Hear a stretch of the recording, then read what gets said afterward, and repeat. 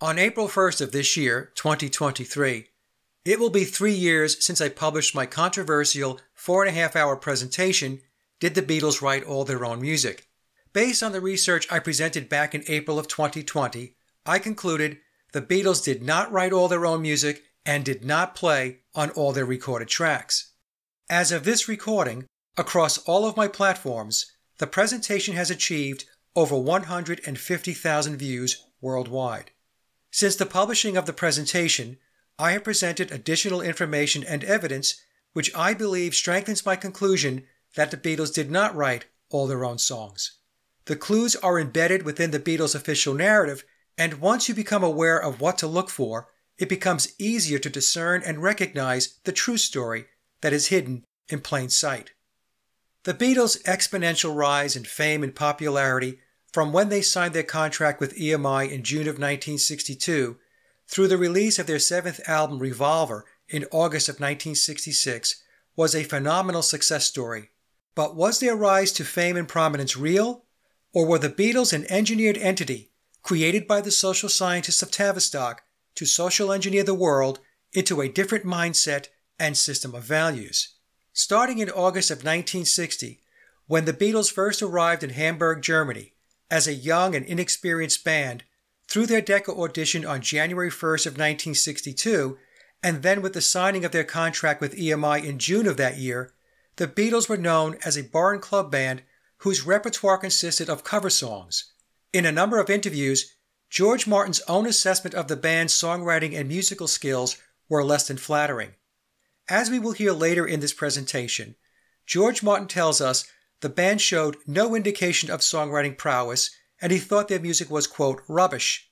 In fact, what many Beatle fans don't know is George Martin, upon listening to the tapes played for him by Brian Epstein in early 1962, initially declined to sign the Beatles, just as Decca declined back in January of the same year. Then, as the Memoirs of Billy Shears explains, George Martin was instructed to take the band on, even though, according to Martin, quote, they had nothing behind them. So right from the start, there appeared to be a plan for the Beatles that resulted in the band signing with EMI with George Martin as their producer. Later, we will take a look into the 1960 through 1963 period to understand what was going on behind the scenes to move the Beatles from a nondescript, marginally skilled band in August of 1960 to becoming a worldwide phenomenon in a mere 3.5 years when they landed in America on February 7, 1964. The evolution of the Beatles' music from 1963 through 1966, starting with their first UK album Please Please Me through Revolver, was quite remarkable.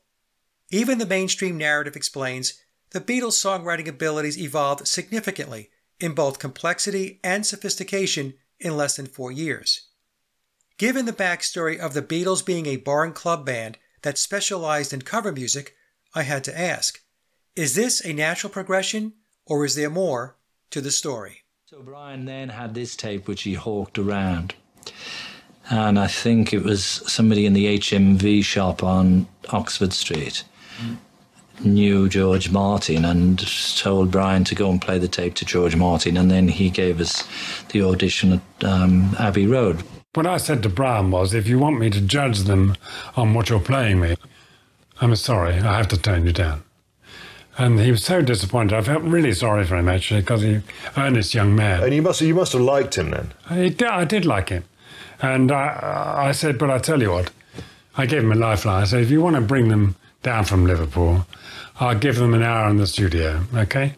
George had done little of no rock and roll when we met him, and we'd never been in a studio, so we did a lot of learning together. He had a very great musical knowledge and background. I first met the Beatles in 1962. I wasn't terribly impressed with the first stuff they did. I couldn't make out the sound, you know, it was something I hadn't heard before. So they had this wonderful charisma. They made you feel good to be with them. And I thought their music was rubbish.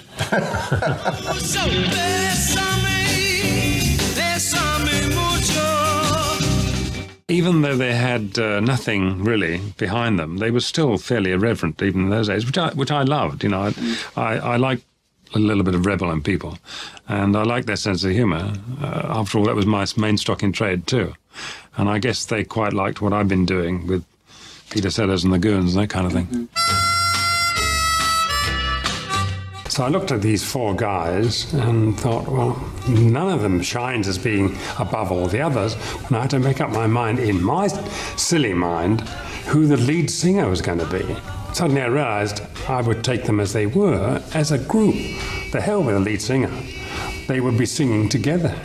So we were struggling with the sound a bit. And I said to the boys, after we'd done a few takes of rather nondescript songs, I said, come into the control room and have a listen and see what we've been doing. And if there's anything you don't like, tell us. I was looking for something original because I didn't want to do one of the oldies that they've been doing as part of their act. And Love Me Do was the best song that I could find from them at that time. I was very conscious that it wasn't the big hit I was looking for. I spent a few hours with them in Abbey Road and fell in love with them because they had great charisma. They certainly had it wasn't at all obvious that they could be songwriters at this stage, because their songs were pretty awful. Even then, Love Me Do was the best thing. Yeah.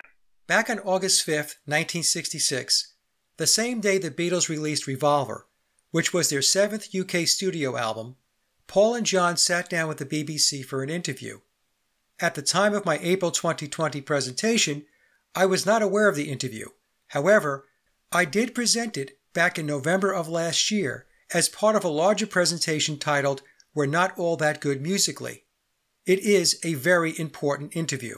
In fact, I consider it to be a smoking gun because Paul and John, especially Paul, explained exactly when the Beatles allegedly wrote their music. We are told they did not write between albums, which means they were not writing songs during the time periods when they were performing live, touring, or on holiday. They wrote their songs in, quote, batches, whenever they had an album or film coming up, which parallels the Rubber Soul narrative, where the Beatles came into the sessions with no backlog of music and had to write, rehearse, and record 16 songs in 30 days.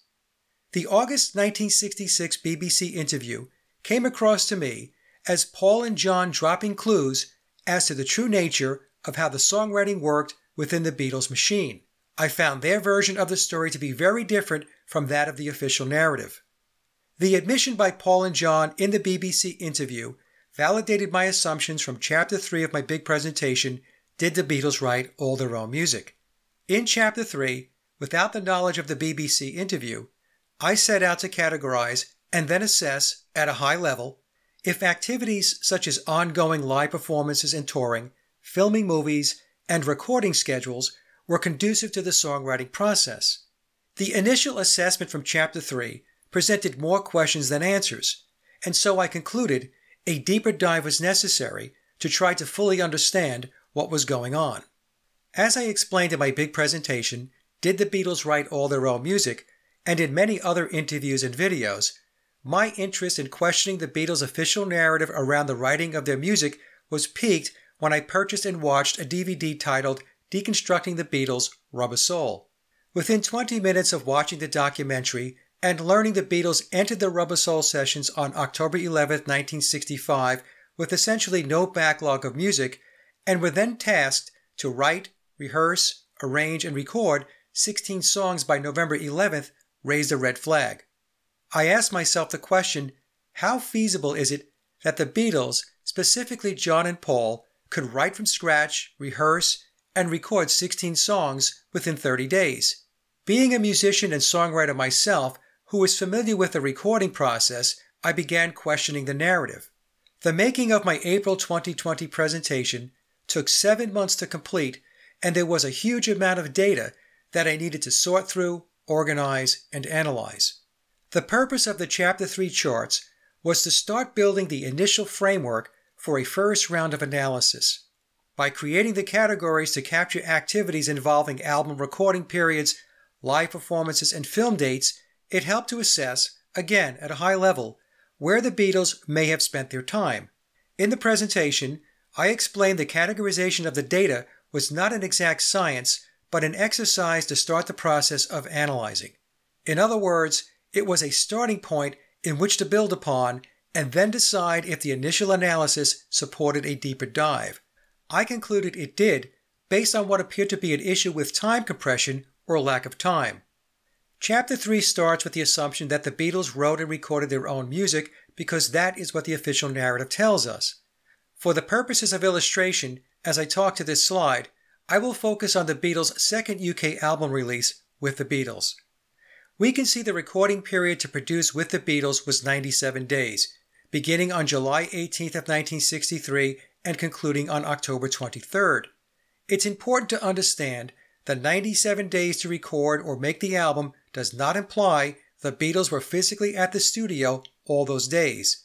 The number of days is a reflection of the total elapsed time from start to finish to produce an album because it represents the full range of studio activities up through the final mixdown and cutting of the lacquer.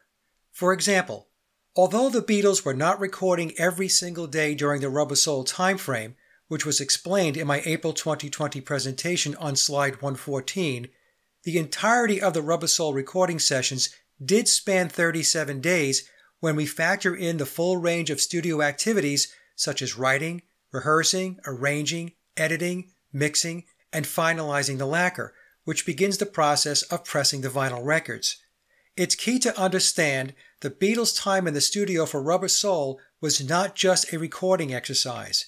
At a minimum, they had to write the songs and then rehearse them before the songs were ready to be recorded.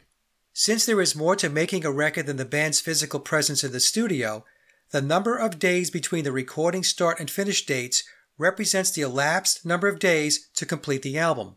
For example, the official narrative tells us the Beatles spent 7 days in the studio recording With the Beatles.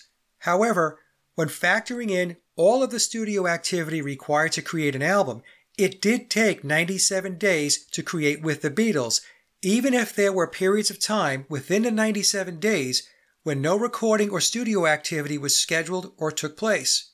To illustrate, suppose you have a house being built and construction begins on January 1st and concludes on June 30th. If someone asked you how much time did it take to build your house, you would say 180 days or 6 months. Does this imply that building activity took place every day for the 180 days? No, of course not. There would have been times when construction activity may have been idle, for example, for holidays or weekends, or delayed due to availability of supplies such as lumber, bricks, concrete, siding, shingles, flooring, etc., as well as the availability of contractors responsible for framing, roofing, electrical work, and plumbing. Now apply this example to the making of an album. It's the same premise.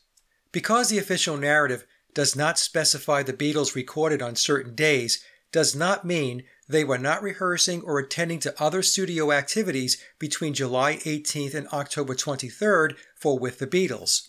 When we consider 97 days is approximately 3 months, that is not a long time, by any stretch, to complete an album of 14 songs. So, from an assumption perspective, why would we not assume the Beatles were actively involved in the making of the album over the 3-month period? This is especially true if the songs were not already written coming into the sessions. This would mean many of the songs, if not all of them, would have to be written, rehearsed, arranged, and recorded in the studio within the recording time period, a challenging if not daunting task similar to the Rubber Soul narrative. So the assumption I made, and I believe it to be prudent, was the Beatles were involved for a good portion of the time during the making of their albums. Why would we expect anything less from the greatest rock band in history?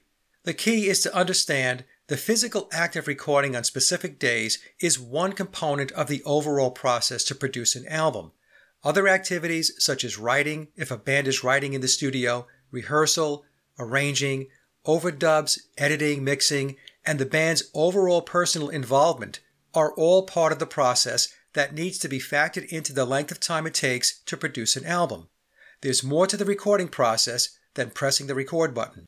After I factored in other events that were contained within the recording dates of a particular album, for example, live gigs which overlap the recording period, as well as the making of their 2 films, A Hard Day's Night and Help, coupled with activities outside an album's recording timeline, such as their live performances, tours, and other personal or business activities, suggested to me, again, that time compression was an issue regarding available time to write music. And when we get to the August 1966 BBC interview, we will see my suspicions were justified. If we take the prior chart, where the recording start-to-finish dates were stated in days, and convert the days to months, we gain a different perspective. We can then assess the number of months it took to produce an album against average cycle times to make a record. It's interesting to note that the making of the Hard Day's Night and Help albums, along with the filming of the respective movies, where the filming dates were contained within the album's start-to-finish dates, spanned the same amount of time of 4 months. Setting aside Please Please Me, which is a quirky narrative, where we are told 10 of the album's 14 songs were recorded in a single session on February 11, 1963, each of the remaining 6 albums took no more than approximately 4 months to make. We can also see that to produce all 7 albums released between 1963 and 1966 only took a year and a half. The Beatles' first 7 albums resulted in 97 recorded tracks, of which 77 were original compositions. There were also 13 original singles released on the Parlophone label during this period, of which 5 were not album tracks. From the website Music Industry How To, we are told, in general terms, you'll see artists work for several months to a couple of years on a record, finish it, spend 6 months setting up the release, and then ride on that album for around 2 years. Those 2 years will include heavy touring, lots of press, album promo, and creative work on a new record. Although cycle times to record and produce an album will vary widely, remember, we're looking at an average. The cycle time for the Beatles albums, from start to finish, does not appear unreasonable, especially for the 1960s era of record production. Another data set from Chapter 3 was Column 7, where I presented the live performance and touring days which were sourced from Wikipedia. I will leave the link in the description box below. Because the April 2020 presentation focused on the Beatles' official UK albums, I set 1962 as the starting point because it led into the release of the Beatles' first UK album, Please Please Me. However, the Beatles' live gigs started in earnest back in 1961, with worldwide touring beginning with their 1964 World Tour. We should also remember that along with performing live, the Beatles were also doing their BBC performances starting in March of 1962 through May of 1965. Their performances were a constant, ongoing stream of activity between 1961 and 1963 before shifting to touring in '64. In the Complete Beatles documentary from 1982, we are told in 1964 alone, the Beatles played in over 50 cities on 4 continents and touring had become intolerable. This type of schedule had to be exhaustive and therefore presented another constraint which could potentially interfere with available time to write music. The girls still screamed, but the excitement was gone. Touring had become intolerable. But it became a terrible prison for them because all they could do was to go to the concert and then go back to their hotel room and be locked in. They had no life at all. They were just the 4 of them, and no one knows what kind of a life it was except those 4 themselves. Not even Brian nor I knew really all the problems they had to go through when they were on tour. It's a bit hard when you get up first thing in the morning and you travel all day. You get to a hotel and there's thousands of people outside. You're out in your bedroom. So how they came through, I just don't know. The realization, was really kicking in that nobody was listening. And that was okay at the beginning. But even worse than that is we were playing so bad. I was playing just shit. And all I could do was just hold down the offbeat. Because, I couldn't come off that really. Because, if you went to do anything on the toms, it just went into nothing. That's no noise. And you just, I just felt, we're playing really bad. How did you spend your time outside the club when you were basically through working? What'd you do? Well, by the time we'd finished working, in those days we used to work 8 hours a night. We'd start at 6 and finish at 2 in the morning during the week. What'd you do before? In other words, your basic time for enjoying yourself was before, and maybe a little after, but most of the time before. What did you do before you went into the club? Well, by the time we'd woken up, it was about 3 o'clock in the afternoon. Oh, great. In other words, you had, all sorts of time. You had 2 hours to do what? Yeah, well... Did you walk around? Did you see the rest of Hamburg? Yeah, well, the first time we were there, we were like, as well as being musicians, we were tourists. How did people take you when you walked around? Did you walk around in black leather jackets? After about a month, we walked around in black leather jackets. People stare at you all the time? Oh, yeah, all the time. To prepare to play live, whether it be locally, within the UK, or elsewhere, there had to be rehearsal, travel, setup, etc., not to mention eating, sleeping, and attending to other life activities outside of music, especially as 4 young men, which will take us to Hamburg in a moment. In other words, a band does not simply show up to a gig and play without learning songs and rehearsing. It's not a matter of arriving, playing for an hour or 2, and then having the rest of the day to studiously write songs. There is an entire set of activities associated with being a band and playing live that needs to be factored into the time equation. In Hamburg, the Beatles were at the clubs several hours a night for weeks at a time, enduring substandard accommodations, which some might even call deplorable. In the book Lennon Prophecy, author Joseph Nisgoda explains, in August of 1960, the Beatles began playing a 48-night run at Hamburg's Indra Club, their first professional bookings as the Beatles. The club was located near the Reeperbahn, an urban hell, the city's red light district, an area rife with strip clubs, sex shops, harlots, crooks, drugs, and numerous drinking establishments. The band was lodging in conditions that biographer Barry Miles describes as appalling. The Beatles slept in the dressing rooms of a run-down former cinema and bathed in its restrooms, and the situation didn't get any classier. The Beatles took full advantage of the lifestyle, drinking and spending their money as quickly as they were paid. They had at their call many of the local girls and prostitutes, which came with its problems. The boys were treated often for sexually transmitted diseases.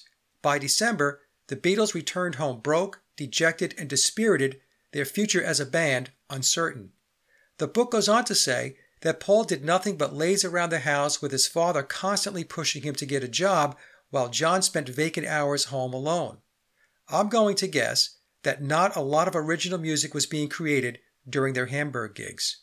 Later in the presentation, we will talk more about the 1960 through 1963 timeline. This is a version of a slide from my April 2020 presentation that describes the typical songwriting process leading into recording a song. It's important to note that in many cases, a songwriter will write a few songs in order to get to one which they consider worthy of recording. Although writing songs spontaneously or quickly can happen, it is not the norm.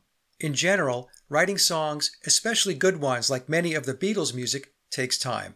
Songwriting, as one would assume, is a creative process. Sometimes the music comes first, and other times it might be the lyrics or even just a melody that comes into your awareness.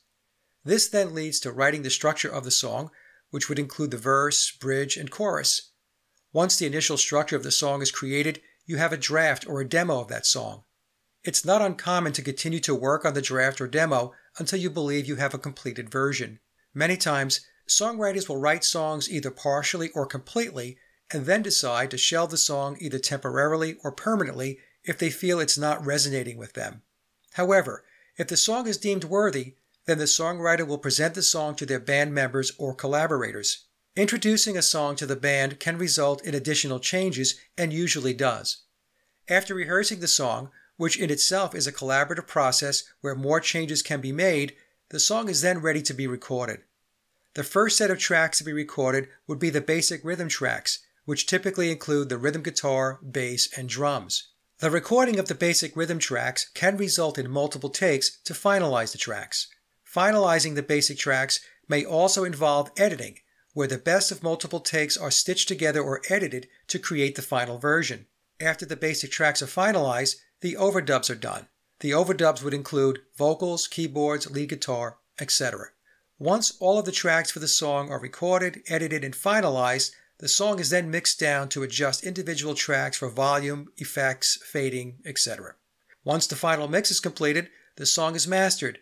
Mastering is the process of bringing out the final presence of the song by adjusting decibel levels, equalization, compression, and so on. Back in the day of vinyl records, once the song is mastered, a lacquer is created and finalized to start the process of record pressing. As all of this is happening, the album art, record sleeves, and labels are created and sent out to be printed. It should also be noted the ink to create the artwork required a week to dry. With the record now pressed and the labels and album sleeves completed, the record is now ready to be packaged and staged for distribution. When I play the August 1966 interview with John and Paul, you will get a sense that even for the Beatles, assuming for the sake of argument that they did write their own songs, that songwriting was a process that took time. Some people who dislike the questioning of the Beatles' narrative like to point to mainstream interviews of artists who tell stories of how their songs magically came together. What the official story believers fail to understand is the music industry is entertainment and the artists they idolize are performers. They are the veneer in front of the curtain. Part of their responsibilities as a performer is to embellish stories in order to optimize the entertainment value of their particular narrative.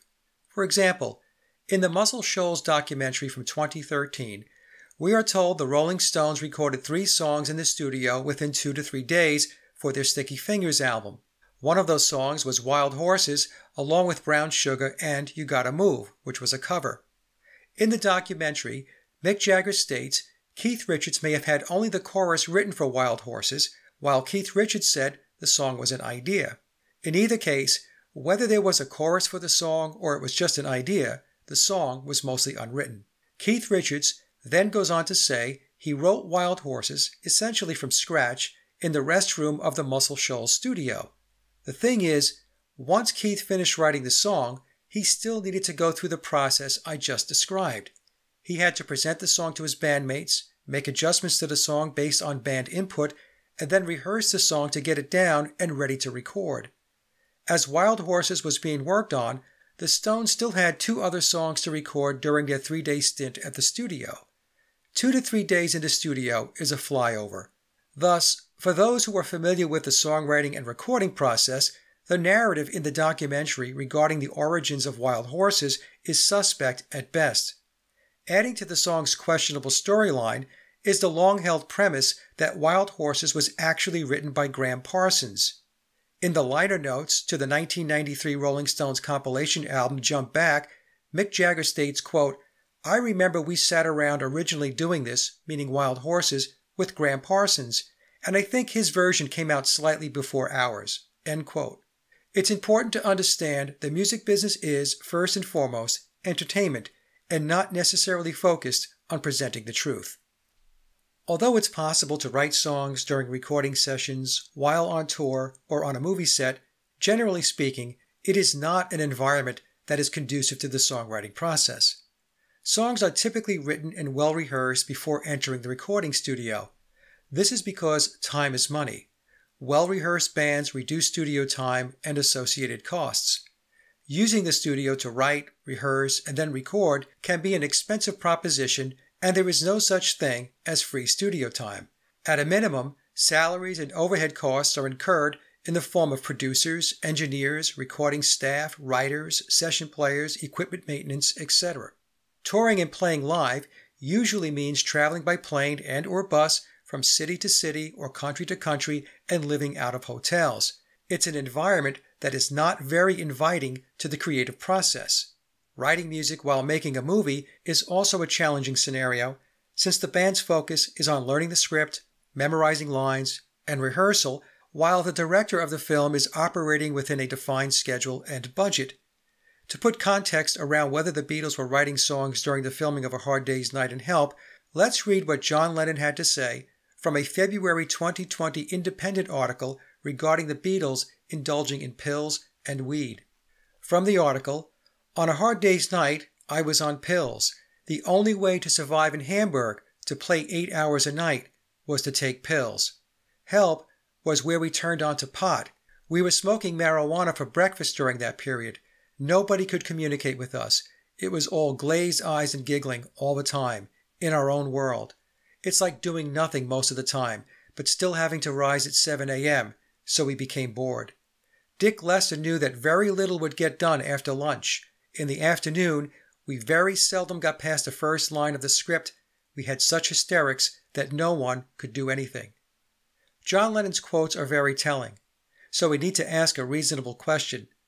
Does a steady state of being stoned spark songwriting creativity, especially after John explains they seldom got past the first line of the script and they had such hysterics that no one could do anything? Based on John's own words, I concluded the lads were not writing a lot of music when they were on the film sets. As I analyzed the data from Chapter 3 of my presentation, Did the Beatles Write All Their Own Music?, I needed to discern what was possible versus what is probable. Probable implies that there is a very high chance or likelihood that a certain event might occur. On the other hand, possible means something may or may not happen, and the outcome, in the case of possibility, is uncertain. For example, if there's a 10% chance of rain today, it is possible it will rain, but it also means there is a 90% chance that it will not rain. On the other hand, if there's a 90% chance of rain today, it is probable, meaning it is likely, it will rain. So I set out to assess the probability or likelihood that songwriting took place in parallel with other significant activities and asked the following question. How likely is it that John and Paul were writing, rehearsing, and recording songs during the recording period of an album, or during the filming of their movies, or along the timeline of their live performance and touring schedule? I determined that although it was possible, it was unlikely any meaningful songwriting and rehearsing was getting done. Recording sessions have deadlines which culminate to a release date. Entering the studio with little to no backlog of songs is a very risky strategy, because if the 12 to 14 songs the Beatles were on the hook for don't get written and recorded within the established schedule, then no record gets released, and the record company is out not only the costs associated with the sessions, but also revenue, since the album would either be delayed or worse, not released. Another important factor is this. EMI had an extensive portfolio of artists on their roster that EMI producers needed to book sessions for who were under contract to record and release their own records. Although the Beatles were a huge act for the label, they were certainly not the only artists making money for the company. So I thought it was logical to assume that most of the music would have been written prior to the start of the recording sessions. But the question I had was this. With all the other activity they were involved in, when were they able to write and rehearse? Per the Independent article I discussed on the previous slide, John Lennon explained he was popping pills in Hamburg and on the set of A Hard Day's Night, and the entire band was in a haze of marijuana and high during the filming of Help, with John adding they were pretty much useless after lunch.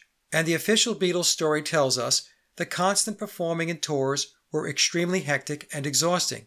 So it appeared unlikely John and Paul were writing their songs in the studio, on film sets, or during periods when they were on the road performing live and touring. Therefore, after analyzing the time around their performance schedule, films, and recording dates, I determined something was off. If time was an issue, and I believed it was, then when were John and Paul able to prolifically write their songs? So I decided a deeper dive was required in order to fully understand what was really going on. That deeper dive resulted in researching deep state entities such as the Committee of 300 and Tavistock, along with learning more about social engineers such as Theodore Adorno and Willis Harman, who had their ideology grounded in the human potential movement, which played a significant role in the counterculture of the 1960s, which became known as the Aquarian Conspiracy. Of the big presentation's 4.5-hour runtime, 4 hours, or almost 90%, went beyond Chapter 3 as part of the deep dive. Thus, Chapter 3 was a starting point to test the waters to decide if there was possibly more to the Beatles' story. I decided the answer was yes, a lot more. As I mentioned earlier, back when I was working on the April 2020 presentation, I had not yet come across the BBC interview that Paul and John did on August 5, 1966, which, by the way, was the same day Revolver was released. The BBC released the interview on August 29th, which coincided with the Beatles' very last live performance at Candlestick Park. Both dates are interesting in that they mark pivotal moments along the Beatles' timeline. As a side note, The set list for the Beatles' last concert tour consisted of 18 shows performed between August 12th and August 29th of 1966 and did not contain one song from their newly released Revolver album. So with the Beatles fresh out of the studio with a brand new album, not one track from the record was performed live. Why would that be? Perhaps it was because they had not learned to play the songs on the album, and so they resorted to performing older material, including 2 covers during that tour, Rock and Roll Music and Long Tall Sally. During the BBC interview, Paul and John answered many of the questions I was seeking answers to. For example, when exactly did they do most of their writing? After listening to the interview, it seemed as if John and Paul were intentionally dropping clues to reveal the truth. John and Paul had written at least 100 songs together since they met in 1956. But they hadn't recorded any, original or otherwise. Not until they went to Hamburg again in 1960 did they make their first record, and then only as a backup group for their friend Tony Sheridan. The result? An awkward rock and roll arrangement of My Bonnie Lies Over the Ocean. On August 5th, 1966, John and Paul did an interview with the BBC at Paul's home. The full interview is approximately 25 minutes in length, and the link is in the description box below. Of the 25 minutes, there is approximately 6 minutes of the discussion which intrigued me because within the overall conversation, it appeared to me that Paul and John, but Paul in particular, was exposing the truth about the true nature of the Beatles' songwriting. Some might refer to it as revelation of the method. In a moment, I will play excerpts from the interview, but before I do, let me call out the highlights we should listen for. When John is asked whether he is more focused on being a group or a songwriter, he says his focus is more on being a group. Then when John is asked about when he became a songwriter, he states he cannot remember, when the official narrative tells us that both John and Paul wrote 100 songs between them from 1956 through 1962. Then Paul discusses how songwriting is a process versus an on-demand or spontaneous activity. When John is asked by the interviewer if he is the words person, he states no and explains he finds it equally hard whether he's writing music or coming up with lyrics. Paul then says something very important. He states the only time they need to force themselves to write songs is when an album or film comes up. This is very much like the Rubber Soul model, where the songs for the album were allegedly written in the studio during the actual recording sessions. Paul then says the songwriting process is a bit of a drag for the first 2 songs, and with the last LP, referring to Revolver, he comments it took weeks to get one song written. Then Paul drops a bombshell by saying, "We don't write between LPs normally, maybe 1 or 2, then we write a great big batch." With this statement, Paul completely eliminates the argument that the Beatles were writing in between albums, meaning they were not writing songs during their live performance schedules, on holiday, or in parallel with any other activity that was not studio or film based. He is clearly saying that aside from maybe 1 or 2 songs, their writing was exclusive to when they needed to record an album, which was twice a year between 1963 and 1965. The BBC interviewer then questions the feasibility of writing 12 songs for an album in what Paul referred to as batches, with John saying it is some days, meaning it's a challenge, and then adding writing songs was at times very impossible.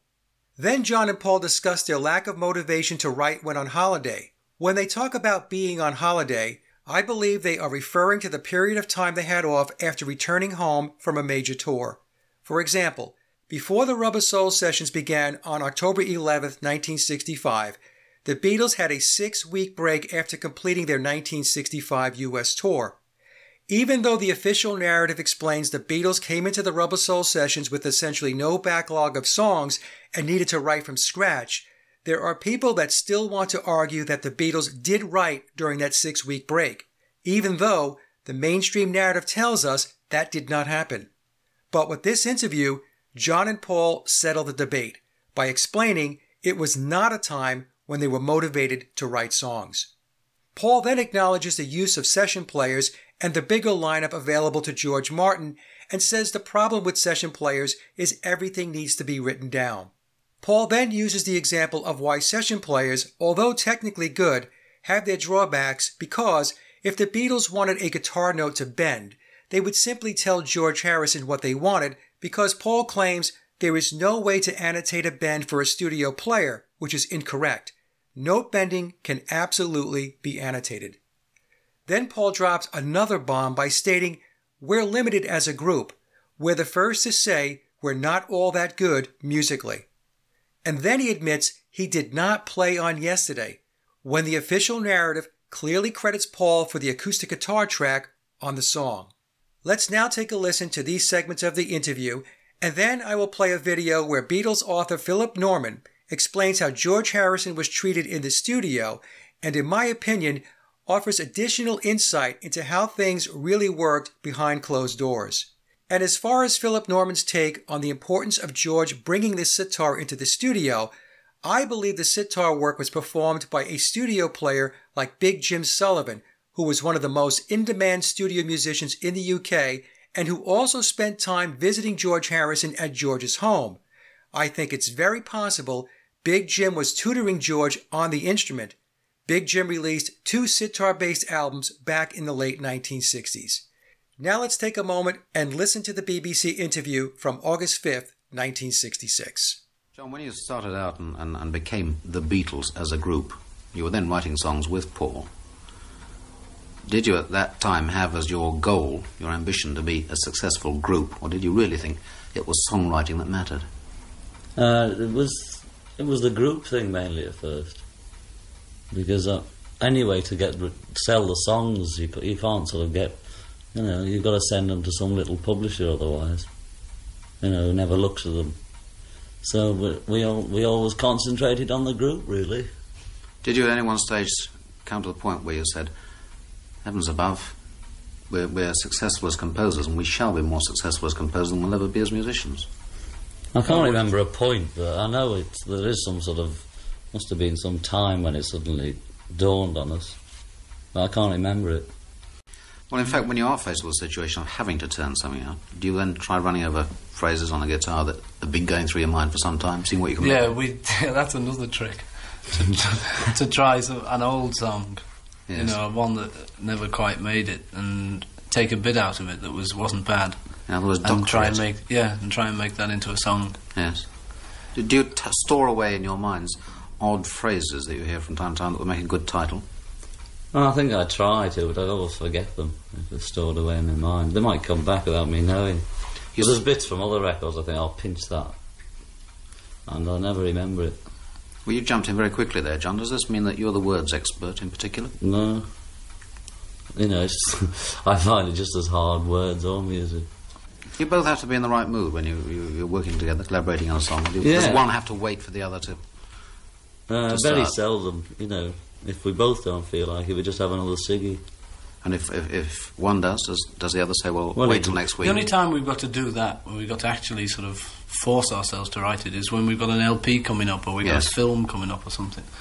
And then it's a bit of a drag for the first, say, 2 songs, because you really got to, in fact, the last LP, wow, we took weeks just trying to get one written, to get back into the swing of it, because we don't write in between LPs normally. Maybe just write sort of 1 or 2, and then we have a great big batch. Because we don't write in between LPs normally. Maybe just write sort of 1 or 2, and then we have a great big batch. I'd have thought it was quite impossible, really, to say, right, we've got to write 12 songs for an LP. Let's settle down to it. It is some days. On this last time was very impossible because I don't know, holiday spirit. The sun's shining and. Well, it was at the time. In fact, so we tried writing them in the garden then, and then you forget about it, start looking at flowers and trees and things like that, really.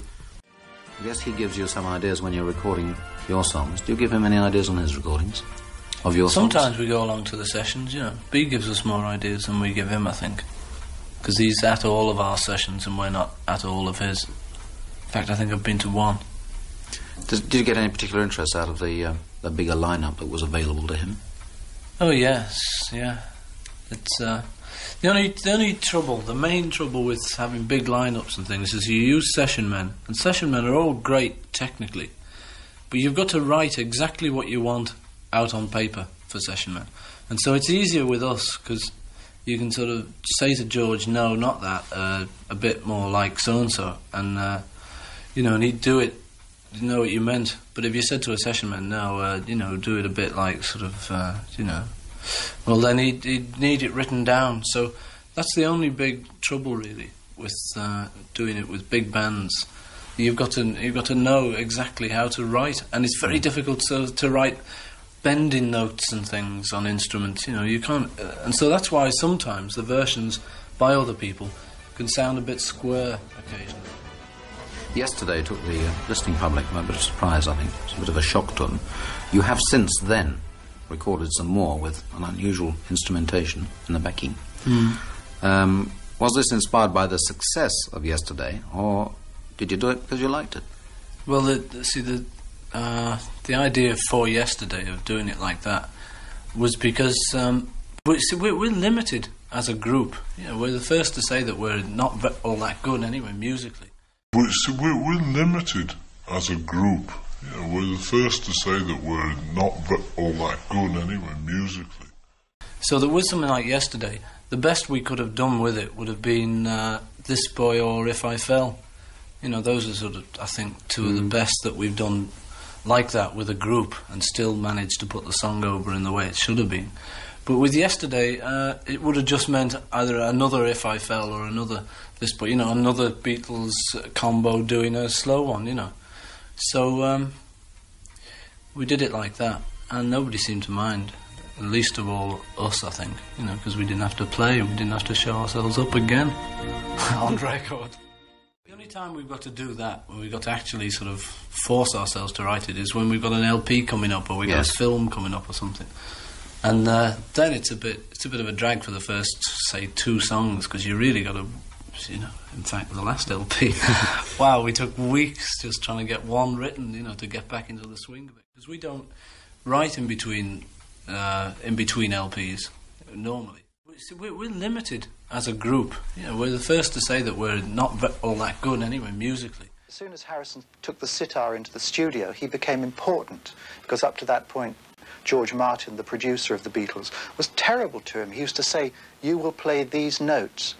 George Martin, the producer of the Beatles, was terrible to him. He used to say, "You will play these notes." Here they are on the piano, "You will play this." He was the underdog of the Beatles. He was the one who had the most miserable time. Harrison was very much younger, in particular, than Lennon, and Lennon used to patronize him and call him that kid. That stuck for an awful long time. That's another root of this sort of resentment and this feeling of discomfort and rancor that he had as a Beatle. Let's break down what Paul and John told us in the August 5th, 1966 BBC interview. Let's first focus on the yellow highlighted box on the slide. In the interview, we were told they did not normally write songs between albums, and if they did, they penned maybe 1 or 2 songs. And because Paul said maybe 1 or 2, we cannot rule out that there were times when no songs were written in between albums. And because they did not write between albums, Paul said they wrote in great big batches whenever an album or film was scheduled. Paul and John also told us they were not motivated to write while they were on holiday, which I'm assuming was the time they had off between the conclusion of their tours and the beginning of recording an album. For example, right after their U.S. tour in 1965, they had a 6-week break before entering the studio on October 11th to begin recording Rubber Soul. During that break, even the mainstream narrative tells us they didn't write any songs. The Rubber Soul backstory tells us they came into the sessions with no backlog of music. That being the case, that means they did not write songs while they were touring, and they did not write songs during their 6-week break or holiday. In fact, for Rubber Soul, we are told they wrote all 16 songs, 14 for the album and 2 for a single, in the studio over a 30-day period of time. So Paul and John's explanation of when, where, and how they wrote the music maps nicely with the mainstream Rubber Soul narrative, meaning all the songwriting and rehearsing was allegedly done in the studio and not while they were touring and not when they were on holiday or vacation. Now let's move to the light blue box. Paul and John explain, in their own way, that songwriting was not spontaneous and could be challenging, and therefore the process took time.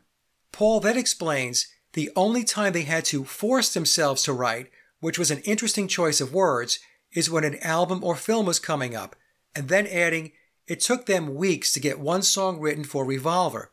If on one hand we're being told songwriting is a process that takes time, then how does forcing yourself to write top-shelf songs in batches under the pressure of time constraints in the studio make any sense? Even the BBC interviewer questioned the feasibility of writing 12 songs on demand or in batches, as Paul described it. I will argue it is not believable they could write 10 to 14 songs on demand while under a tight recording schedule, especially after telling us songwriting is an iterative process that takes time. The two explanations are a contradiction. It also begs the question, does this mean every song they started was completed? There were no false starts or throwaways? This is highly unlikely. Then Paul makes an extremely revealing admission when he told the interviewer, we're limited as a group. We're the first to say we're not all that good musically. We have to put Paul's admission into this context. He is making this statement after the Beatles finished up their 7th studio album. If they were limited as a group and not all that good musically after recording Revolver, then how much more limited were they musically going back to Please Please Me and all their other albums before Revolver?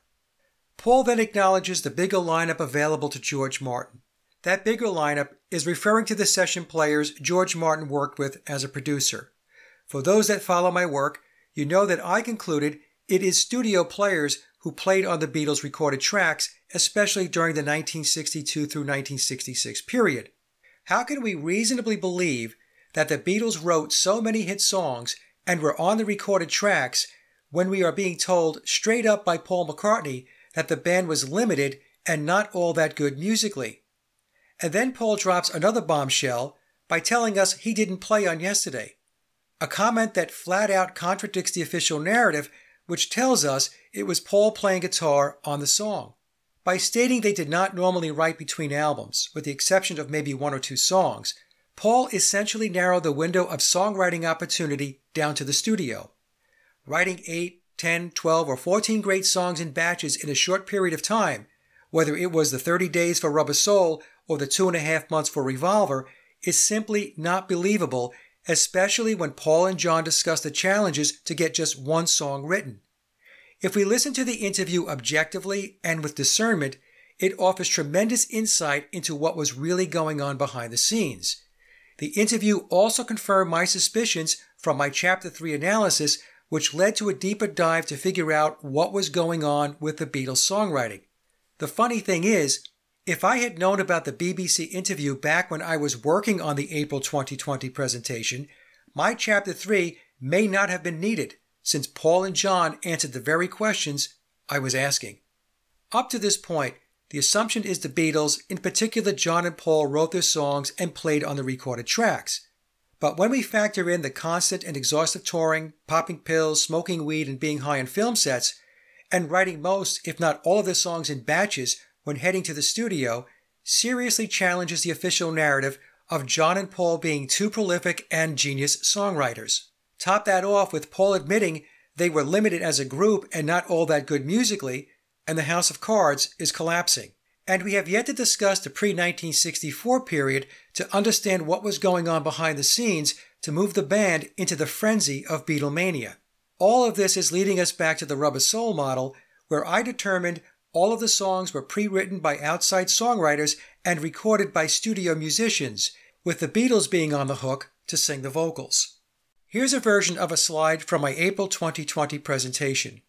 Column 3 of the slide depicts the number of days between the ending of one album and the beginning of the next. Column 4 shows the number of days the Beatles performed a live gig during that period of time. I concluded the schedule was too hectic for significant levels of songwriting to take place. Yet a common argument by Beatle fans is the Beatles had ample time to write songs in between album releases in spite of their busy performance schedule. However, as I just covered, Paul puts an end to the debate when he stated the Beatles did not normally write in between albums, and the only time they needed to, quote, force themselves to write songs is when an album or film came up. Therefore, per Paul McCartney, the Beatles, in particular John and Paul, wrote very few songs, if any, between albums. Here's another slide from Chapter 3 of my 2020 presentation, where I categorize time at a high level. The chart on the left is the original slide I presented for the two albums released in 1965, Help and Rubber Soul.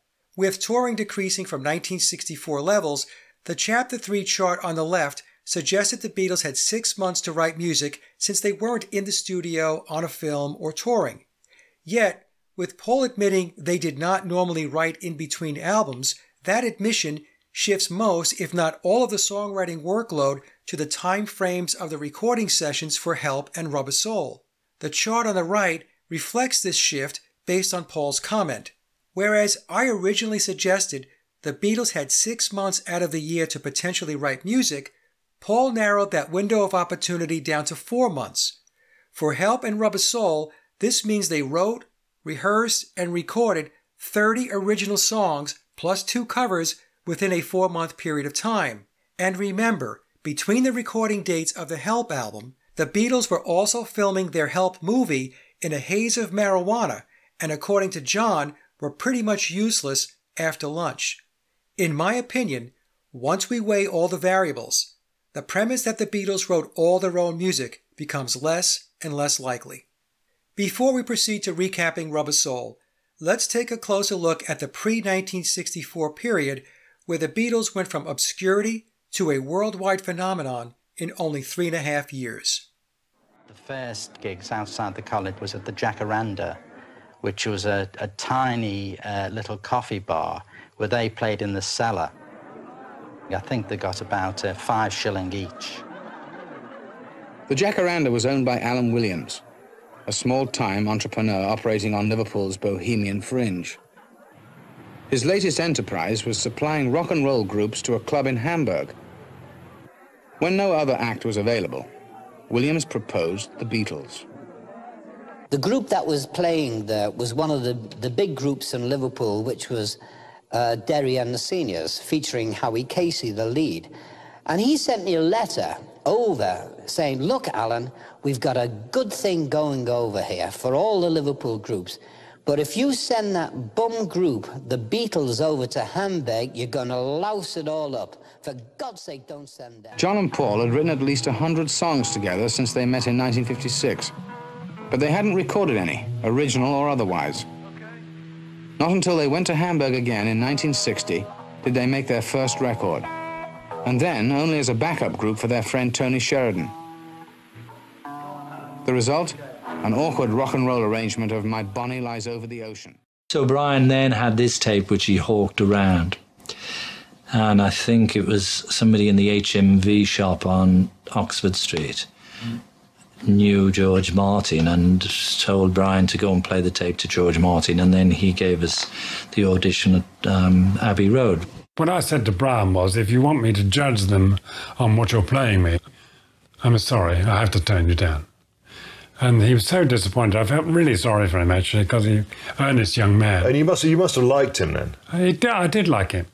And I said, but I tell you what, I gave him a lifeline. I said, if you want to bring them down from Liverpool, I'll give them an hour in the studio, okay? George had done little of no rock and roll when we met him, and we'd never been in a studio, so we did a lot of learning together. He had a very great musical knowledge and background. I first met the Beatles in 1962. I wasn't terribly impressed with the first stuff they did. I couldn't make out the sound, you know, it was something I hadn't heard before. So they had this wonderful charisma. They made you feel good to be with them. And I thought their music was rubbish.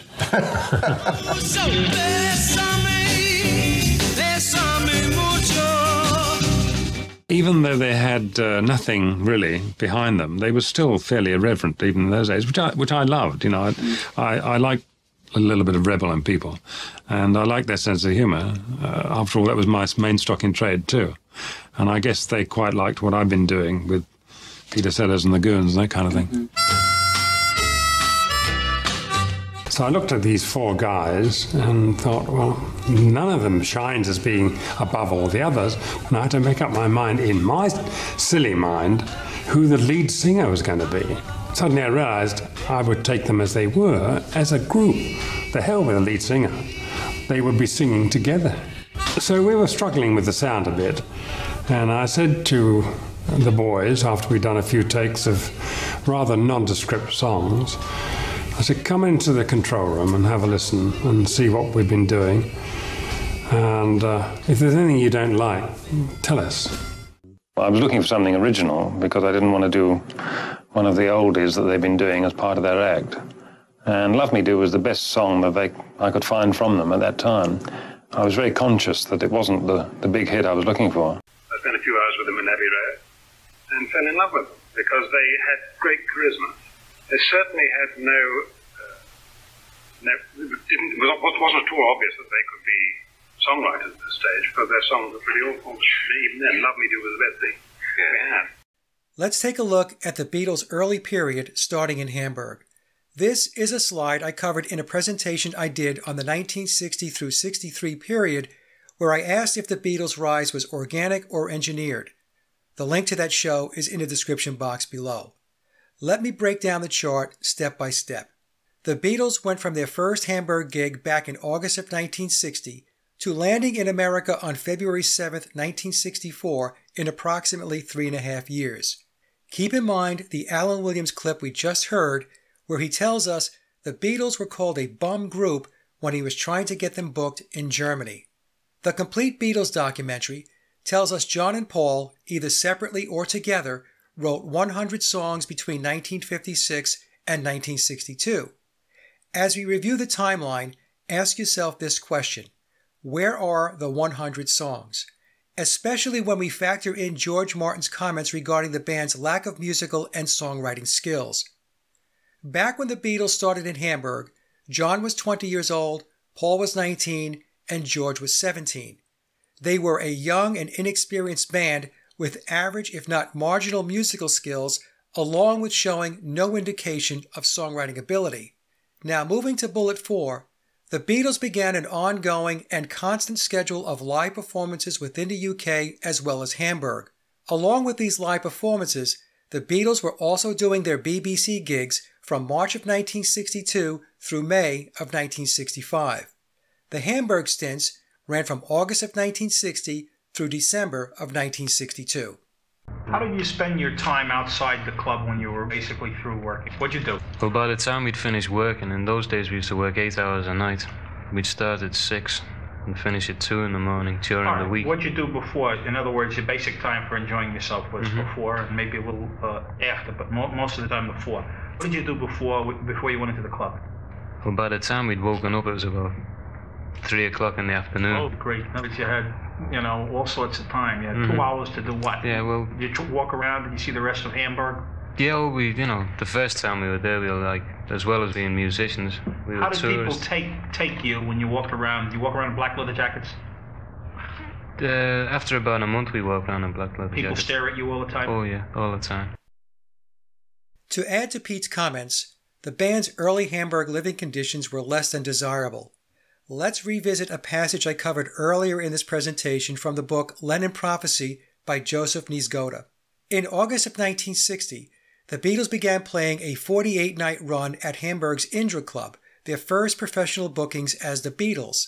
The club was located near the Reeperbahn, an urban hell, the city's red light district, an area rife with strip clubs, sex shops, harlots, crooks, drugs, and numerous drinking establishments. The band was lodging in conditions that biographer Barry Miles describes as appalling. The Beatles slept in the dressing rooms of a run-down former cinema and bathed in its restrooms, and the situation didn't get any classier. The Beatles took full advantage of the lifestyle, drinking and spending their money as quickly as they were paid. They had at their call many of the local girls and prostitutes, which came with its problems. The boys were treated often for sexually transmitted diseases. By December, the Beatles returned home broke, dejected, and dispirited, their future as a band uncertain. The book goes on to say that Paul did nothing but laze around the house with his father constantly pushing him to get a job while John spent vacant hours home alone. And that's the passage from Lennon Prophecy. Then on January 1st, 1962, only 16 months from their start in Hamburg, the Beatles find themselves at Decca to record 15 songs. Of the 15 songs, 12 were covers and 3 were nondescript originals. The original songs were Like Dreamers Do, Hello Little Girl, and Love of the Loved. One might ask this question: if John and Paul wrote 100 songs between them going into 1962, why did cover songs dominate the Decca demo? It should also be noted that none of the original songs from the Decca session made it onto any of the band's official UK album releases during the band's period together. Decca was not impressed and declined to sign them. Then in February 1962, Brian Epstein met with George Martin of EMI, where he played the tapes. Martin was also not impressed and declined to sign the band as well. But then something happened.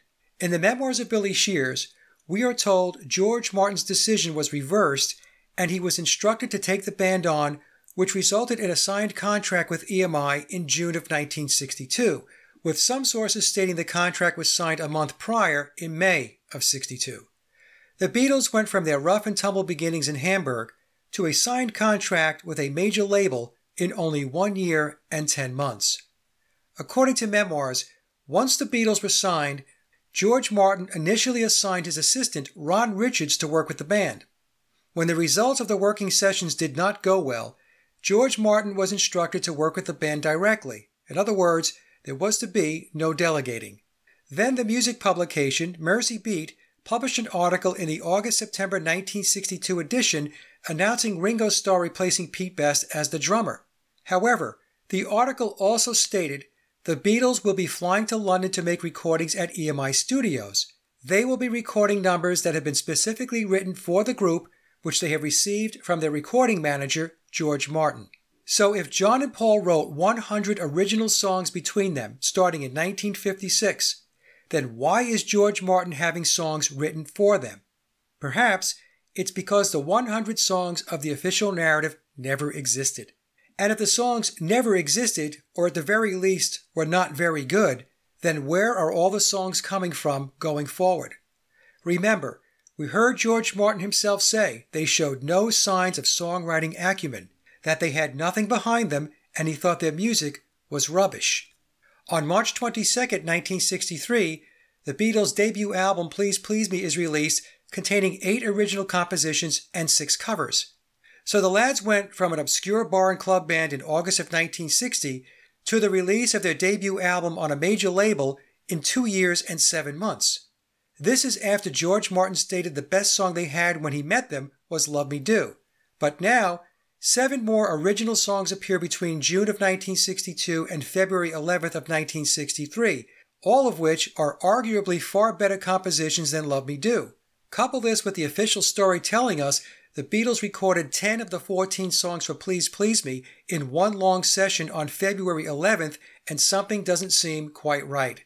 And keep in mind, all of this manifestation is happening as the Beatles are steadily performing live with their repertoire of cover songs on an almost daily basis. Even their BBC performances, especially early on, were predominantly cover tunes. So we have to ask the question, what is really going on here? Then in October of 1963, after the release and success of Please Please Me, Memoirs explains that both John and Paul entered into a Faustian bargain. Is it true? I don't know. I'll let you decide. But then, only 8 months after Please Please Me, the Beatles' second UK album with the Beatles, containing 8 more original songs, was released on November 22nd, 1963, the same day U.S. President John F. Kennedy was assassinated. And then, only 77 days after the release of With the Beatles, the lads land in America on February 7th, 1964. So from the crude beginnings of Hamburg to the United States and the start of Beatlemania in 3.5 years. Does this progression seem organic or manufactured? Now let's take a moment and look at the elapsed time between some of the key events of the 1960 through 63 timeline. Again, keep in mind in August of 1960, when the Beatles arrive in Hamburg, John was 20, Paul 18, and George 17. They were a young, inexperienced, and rough around the edges bar and club band. Their skills as musicians was marginal at best, with no indication or proof of songwriting acumen. With that in mind, here is the chronology. The Beatles went from Hamburg in August of 1960 to their Decca audition on January 1st, 1962, in 1 year and 4 months. From Hamburg to their EMI contract in June of 62, in 1 year, 10 months. From Hamburg to the release of Please Please Me in March of 1963, in 2 years, 7 months. From Hamburg to the release of With the Beatles in November of 1963, their second UK album, in 3 years, 3 months. From their EMI contract in June of 62 to the release of Please Please Me in March of 1963, in 9 months. From the release of their debut album Please Please Me in March of 1963 to the release of their second UK album With the Beatles in November of the same year, 8 months. From Hamburg in August of 1960 to the United States in February of 1964, in 3.5 years. I will argue this type of progress did not happen organically, and there is far more to the Beatles story than what we have been told. A lot more. Before we continue on, here is a July 1971 New Musical Express article where Norman Smith, who was the Beatles engineer up through Rubber Soul, discusses his early dealings with the Beatles. The article is a good example of the truth hidden in plain sight. It presents both the fictional and non-fictional storyline. In the article, Norman tells us he was not at all impressed by the Beatles and they were awful, wording that is almost identical to what we heard George Martin say about his impressions of the band. Smith also says his musical doubts about the band were backed up with Love Me Do, saying, "We had some hard times working on that one," as well as making the comment that the band failed in the studio. Then we get the interlaced fictional account of the story when Norman says the Beatles talked their way into the contract and they had so much personality and so much magic about them. Again, words similar to George Martin saying the lads had charisma. The article goes on to say, "We did their first album, Please Please Me, in 1 take, and we did the whole thing in a day. That's how we did it then." On one hand, we're being told the Beatles were not impressive and awful. Their musical ability was in doubt, they had a difficult time getting Love Me Do recorded, and the band failed in the studio. Then, in the same breath, we're told they talked their way into a contract and recorded their first album in 1 take in a single day, playing live. How does an unimpressive, awful band who failed in the studio and struggled to record Love Me Do then turn around and nail their first album in 1 take in a single day, playing live? An awful and musically lacking band does not talk their way into a contract, regardless of how much charisma, personality, and magic they might have, and then pull a rabbit out of the hat by miraculously transforming into musical virtuosos who nail an entire album in 1 take in a single day, playing live. And keep in mind what Paul McCartney told us in the August 5th, 1966 interview after the release of Revolver, the band's 7th album. He said, "We're limited as a group, and we're the first to say we're not all that good musically."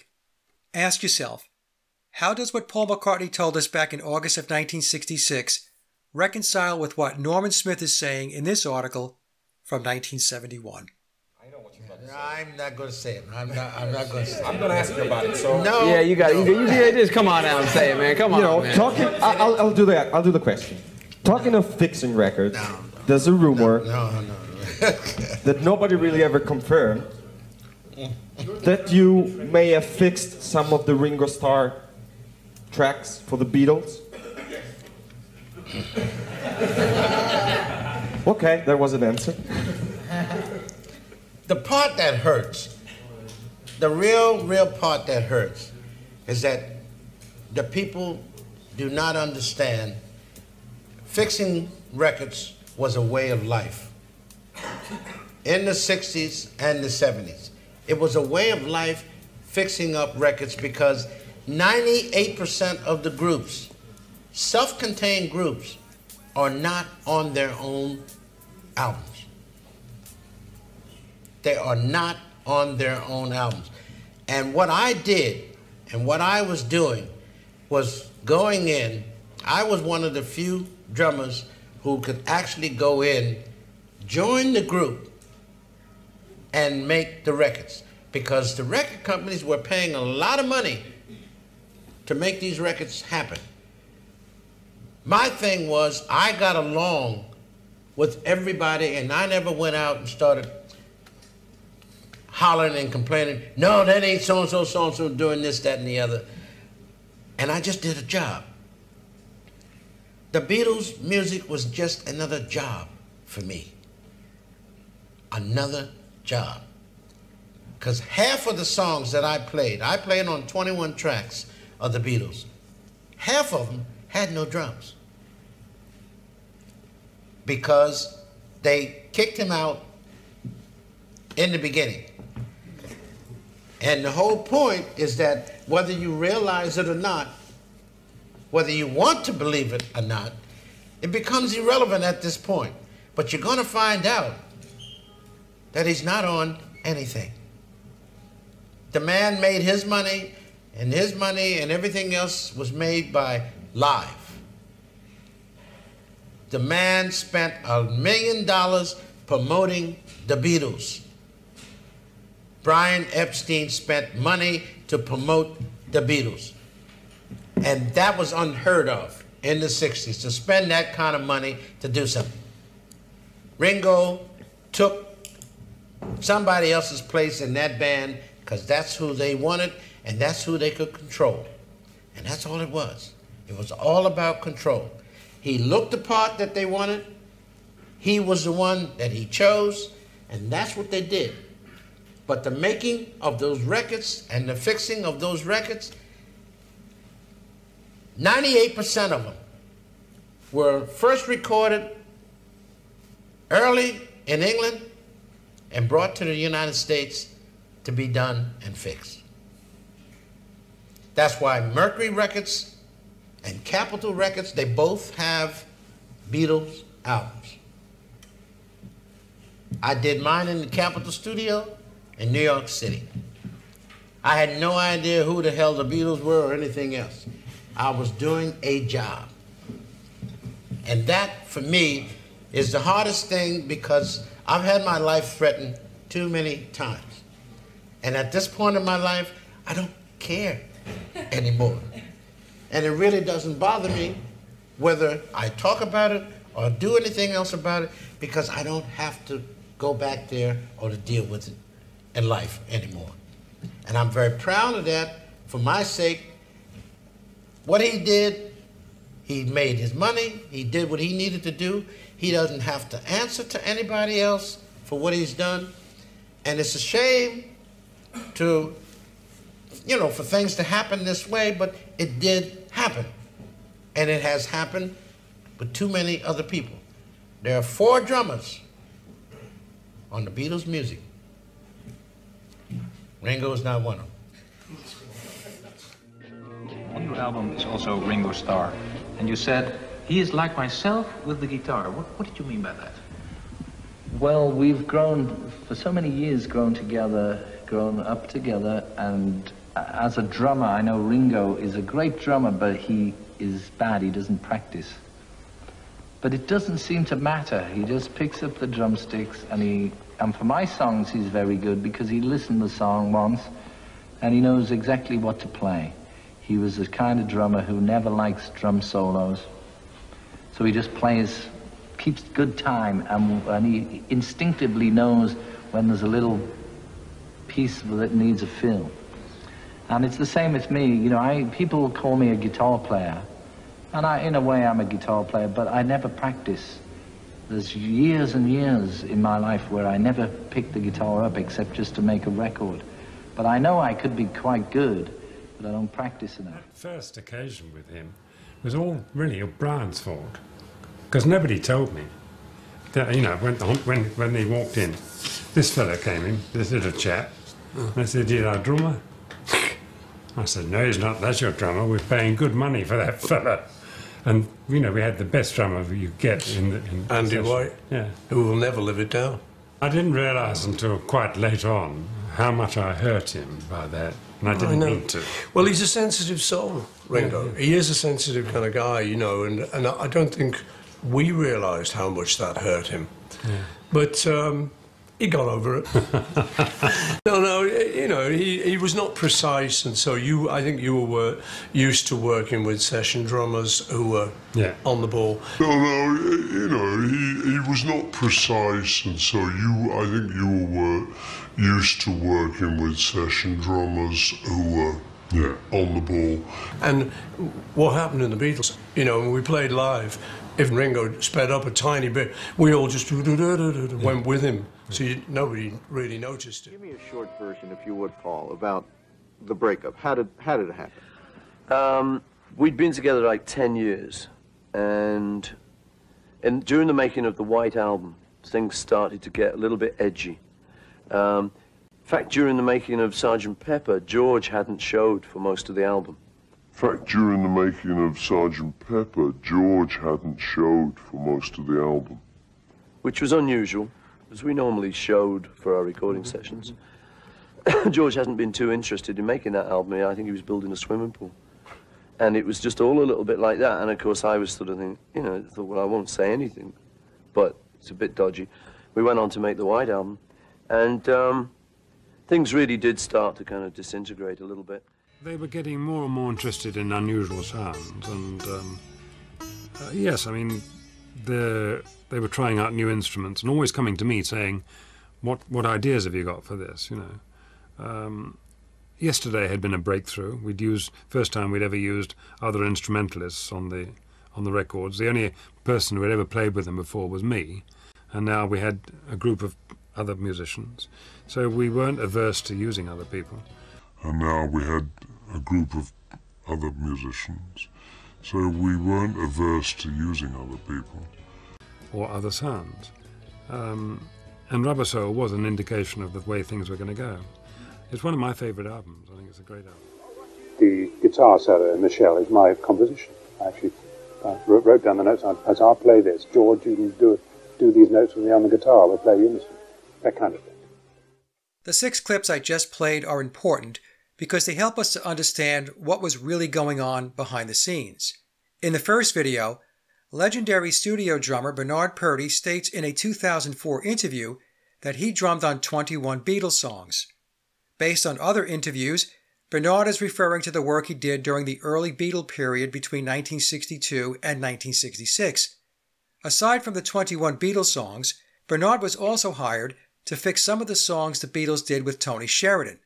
When Bernard talks about fixing records, he is talking about drumming on a song that either had a click track with no drumming or replacing a pre-existing drum track which was likely a scratch track. Think of a scratch track as a placeholder that is meant to be re-recorded. Bernard then tells us fixing records was a way of life in the 1960s and 70s, and 98% of the bands did not play on their own records. This is what I refer to as the Wrecking Crew model. He tells us fixing Beatle records was just another job, which tells me the Beatles were no different than the 98% of the other bands who did not play on their own recordings. Bernard then says they kicked Ringo out from the very beginning, and Ringo made his money playing live, not in the studio.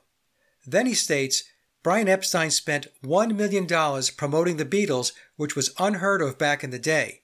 To put this amount of money into perspective, $1 million back in 1964 is the equivalent of $9.7 million today. Bernard then tells us Ringo was brought in because he could be controlled and because he fit the part, while adding 98% of the early recordings were sent from England to the US to be fixed. It's interesting to note that aside from Bernard, the Wrecking Crew was also US-based. He then tells us he had his life threatened but has gotten to the point where he doesn't care anymore. Then he finishes up by saying there are 4 drummers on the Beatles' music and Ringo is not one of them. Many times I get asked who I think the 4 drummers are during the 1962 through 1966 period. We know Andy White was one of the drummers because the official narrative tells us he was hired by George Martin to play on 2 songs from 1962, Love Me Do and P.S. I Love You, although I personally believe it's possible Andy drummed on more than those 2 songs, and maybe it's Andy we hear on the entire Please Please Me album. We know Bernard Purdie drummed on 21 songs, and a relative of the great session drummer Ronnie Verrill told me Ronnie was another drummer on Beatle recordings. The 4th drummer Perhaps it was Hal Blaine from the Wrecking Crew, but that's a guess. In the second clip, George Harrison explains that neither he or Ringo practiced, and George went years without playing the guitar and would pick it up when he needed to record. Not practicing or rehearsing does not hone skills and does not improve musicianship. Very few producers, especially big-name producers like George Martin, are going to tolerate anyone coming into the studio who is not on top of their game and who does not meet studio playing standards. To believe otherwise is wishful thinking.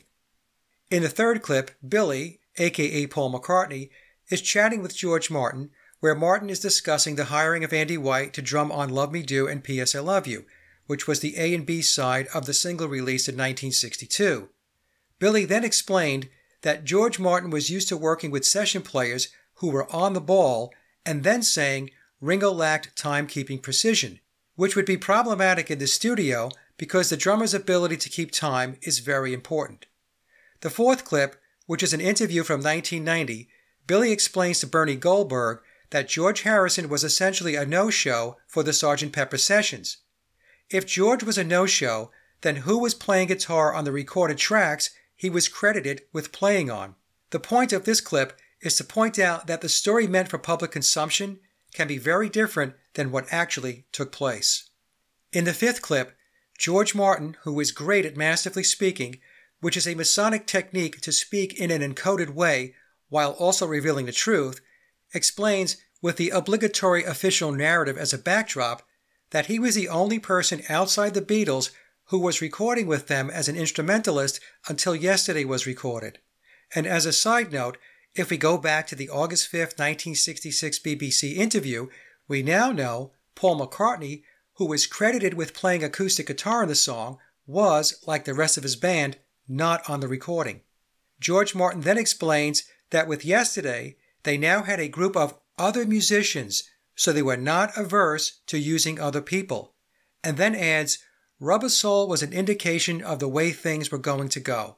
I will argue George Martin, by masterfully speaking, was acknowledging the use of studio musicians on the Beatles recordings, but instead of admitting studio players were always in the mix, he uses Yesterday as the starting point. Now, some might say he was referring to the direction of the music, but I would argue that 1. The Rubber Soul sound began with the release of Help, and 2. Based on what I covered in my April 2020 presentation along with this follow-up, how could we realistically believe that a band that admits they were limited and who were not all that good musically is the band playing on the recorded tracks? In my opinion, the evidence that studio players were on the Beatle recordings from the very beginning is overwhelming. And with the sixth clip, we have George Martin stating the guitar lead in Michelle, which was a track on Rubber Soul, was his composition, and he dictated the notes to George Harrison. This is exactly how Philip Norman explained the interaction between George Martin and George Harrison. Just like the Norman Smith article I covered earlier, we have the truth interlaced with the storytelling of the official narrative. I think it's probable the entire composition of Michelle was written by George Martin, recorded by studio players, with Paul McCartney singing the lead vocal. In the Memoirs of Billy Shears, we are told Paul McCartney did not write Michelle, it was written for him. With these 6 clips as table setting, let's now review the Rubber Soul sessions to understand why I consider it to be the elephant in the room, which left a trail of evidence that proved to me the Beatles did not write any of the 16 songs produced from the sessions, nor were they the musicians on the recorded tracks. Scott Freiman is the creator of the Beatles Deconstructing series. Scott is a composer, musician, and musicologist. He is an internationally recognized expert and lecturer on the music of the Beatles. He is the co-founder and CEO of Quay Incorporated and has a Bachelor's of Computer Science and Music from Yale University and a Master's of Music Composition from New York University. From the Deconstructing Rubber Soul presentation, we are told in the fall of 1965 the Beatles were exhausted, having just come off their U.S. tour, which was cut short in order to make an album for the Christmas season. As I mentioned earlier in this presentation, the Beatles were on the hook to produce 2 albums a year starting in 1963 through 1965. The DVD tells us, along with the 14 songs for the album, the Beatles also needed to record 2 additional songs for a single as well as a flexi disc for their fan club. Mr. Fryman's narrative tells us the Beatles had not been writing material and they came into the studio on October 11, 1965, empty, meaning they entered the sessions with no backlog of songs. To have Rubber Soul in stores by Christmas, the Beatles had to write, rehearse, arrange, and record 16 songs within 30 days and wrap up by November 11th. The album was released in stores on December 3rd, and both sides of the single, as well as the album, hit #1 on the charts. The Wikipedia version of the backstory is essentially the same, with the exception of some interesting wordsmithing and additional information. Wikipedia states, after the tour's conclusion, the Beatles took a 6-week break before reconvening in mid-October to record the Rubber Soul album. The article then goes on to say, most of the songs on Rubber Soul were composed soon after the Beatles returned to London following their August 1965 North American tour. Whereas Deconstructing Rubber Soul is much more specific. The Beatles entered the studio with no meaningful backlog of music, and the songs were written in the studio and not during the break. By Wikipedia stating the songs were composed soon after they returned from their tour does not tell us anything tangible. What does soon after mean? How soon after? The Wikipedia phrasing is ambiguous, and I believe intentionally so, because the official timeline is problematic once it is scrutinized. By stating soon after the Beatles returned home from the tour implies some level of writing may have taken place over the 6-week break and thus allowing for a little more runway or wiggle room to write songs. This is a technique that is used often in the Beatles' narrative, where the mainstream platforms lead the audience to use their imagination to fill in gaps by making assumptions and then from those assumptions forming conclusions that are not based on a reliable level of specificity or evidence. In other words, they lead the audience to speculate. The Wikipedia passage is clever because on one hand it states they were on a 6-week break and then implies the Beatles may have started writing songs during the break. If they were writing songs which also needed to be rehearsed, then I would argue they weren't on a break because they would have been working. I also found this technique with sites like the Beatles Bible, where short, vague, and non-specific blurbs are given regarding the origins of the songs on Rubber Soul. For example, Norwegian Wood was an idea John Lennon had earlier in 1965. What Goes On goes back to the Quarrymen days. Parts of Michelle can be traced back to 1959, and so on. I also noticed the Beatles Bible has incorporated passages from Billy's book, The Lyrics, 1956 to present, to help fill out the narrative around the songs of the Beatles. Of course, Billy is not Paul, and his versions of events are awash with fictionalized accounts of the what, when, and where of Beatle history.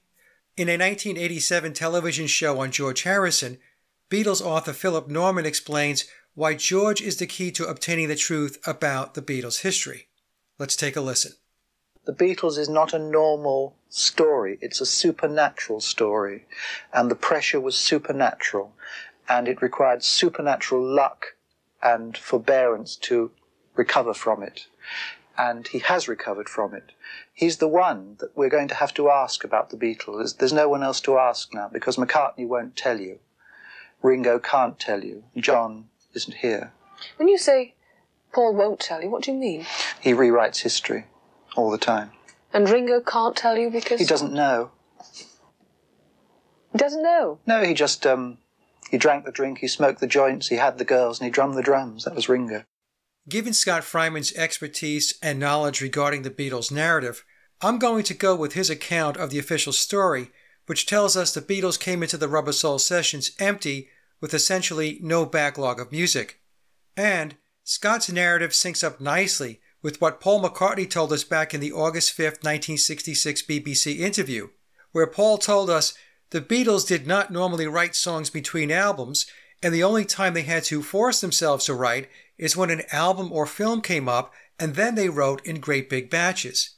Paul also told us in that interview that he and John were not very motivated to write songs when on holiday.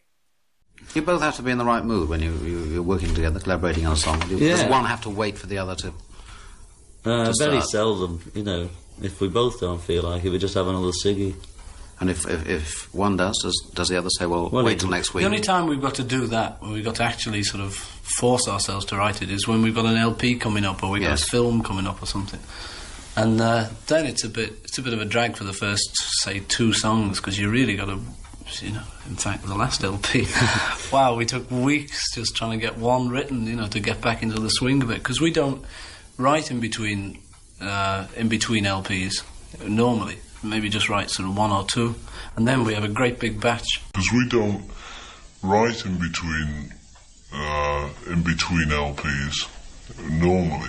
Maybe just write sort of 1 or 2, and then we have a great big batch. I thought it was quite impossible, really, to say, right, we've got to write 12 songs for an LP. Let's settle down to it. It is some days. On this last time was very impossible because I don't know, holiday spirit. The sun's shining and. Well, it was at the time. In fact, so we tried writing them in the garden then, and then you forget about it, start looking at flowers and trees and things like that, really.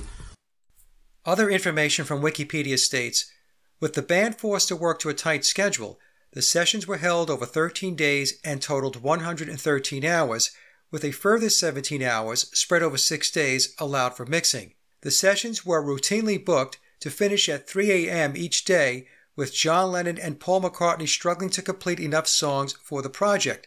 The October 27th session was cancelled because of lack of new material. Oddly enough, with all of this worry about not having enough time to write, rehearse, and record new songs, the lads stepped out of the studio to receive their MBEs on October 26th and were also out of the studio for another 2 days filming a television show on November 1st and 2nd. It would seem to me that with such a sense of urgency, events outside of writing, rehearsing, and recording would have been scheduled to sometime after November 11th when they were done with recording. Now let's take a look at the Beatles' 1965 calendar to get an understanding of what the year looked like leading into the making of Rubber Soul. Here's a graphical depiction of the Beatles' schedule for that year. In January, the Beatles were finishing up their Christmas shows in London. Then by mid-February, the Help recording sessions began, which ran through June 18th, and tucked within the recording timeline of the album, the Beatles also filmed the Help movie. The filming of the movie took place between February 23rd through April 14th, and per John, the lads did so in a haze of marijuana. Right after the completion of the recording of the Help album, the Beatles were off on their European tour, which consisted of 15 shows from June 20th through July 3rd. After a break from the European tour, they were back on the road again, this time touring the U.S. from August 15th through August 31st. After completing the U.S. tour, they had a 39-day break before starting the Rubber Soul sessions, which took place from October 11th through November 11th. And then it was back on the road again, finishing up the year with a UK tour. The August 1965 tour was their second concert tour of the United States, which included 1 date in Canada. At the peak of American Beatlemania, they played a mixture of outdoor stadiums and indoor arenas, with historic concerts at Shea Stadium in New York and the Hollywood Bowl. Typical of the era, the tour was a package presentation with several artists on the bill. The Beatles played for 30 minutes at each show, following sets by supporting acts such as Brenda Holloway and the King Curtis Band, Cannibal and the Headhunters, and Sounds Incorporated. As I just mentioned, the start date for the U.S. tour was August 15th and ended on August 31st. So there were 16 shows in 16 days as the Beatles flew across the U.S.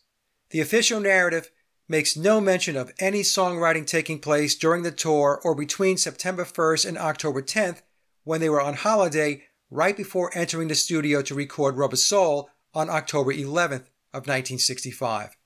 And as Paul McCartney stated in the BBC interview from 1966, the Beatles, in particular Paul and John, did not normally write songs between albums, which would include when they were touring or on holiday.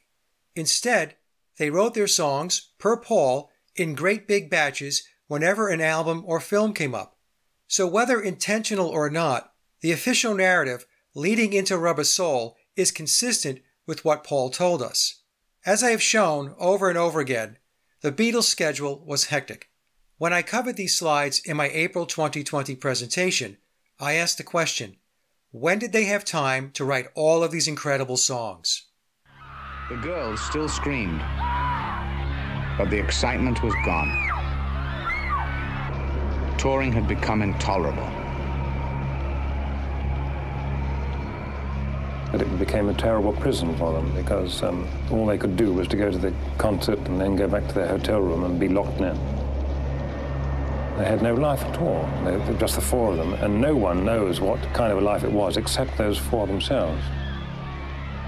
Not even Brian or I knew really all the problems they had to go through when they were on tour.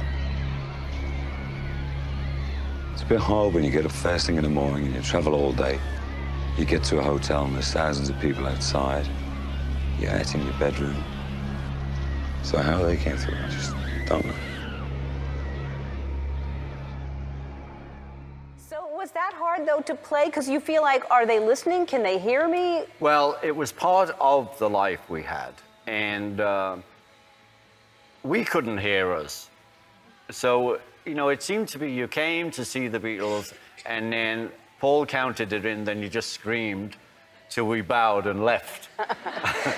But it was great. The atmosphere was great. But what made us round about 66 question this was that we were becoming really mediocre players, musicians, because we had to I just had to keep time. You know, I go, back, but if I went to do a fill, back, it was like in silence.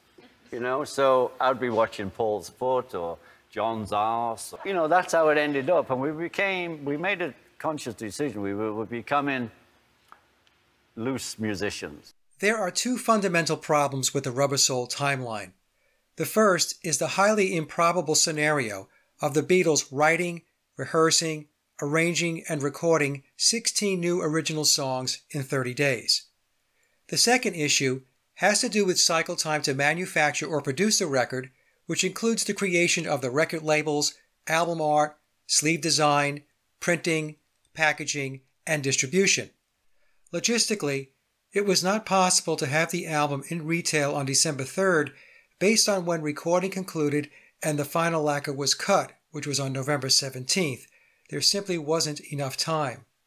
From November 17th to December 3rd, when the album was in stores, spanned a mere 16 days or approximately 2.5 weeks, and that includes counting weekends.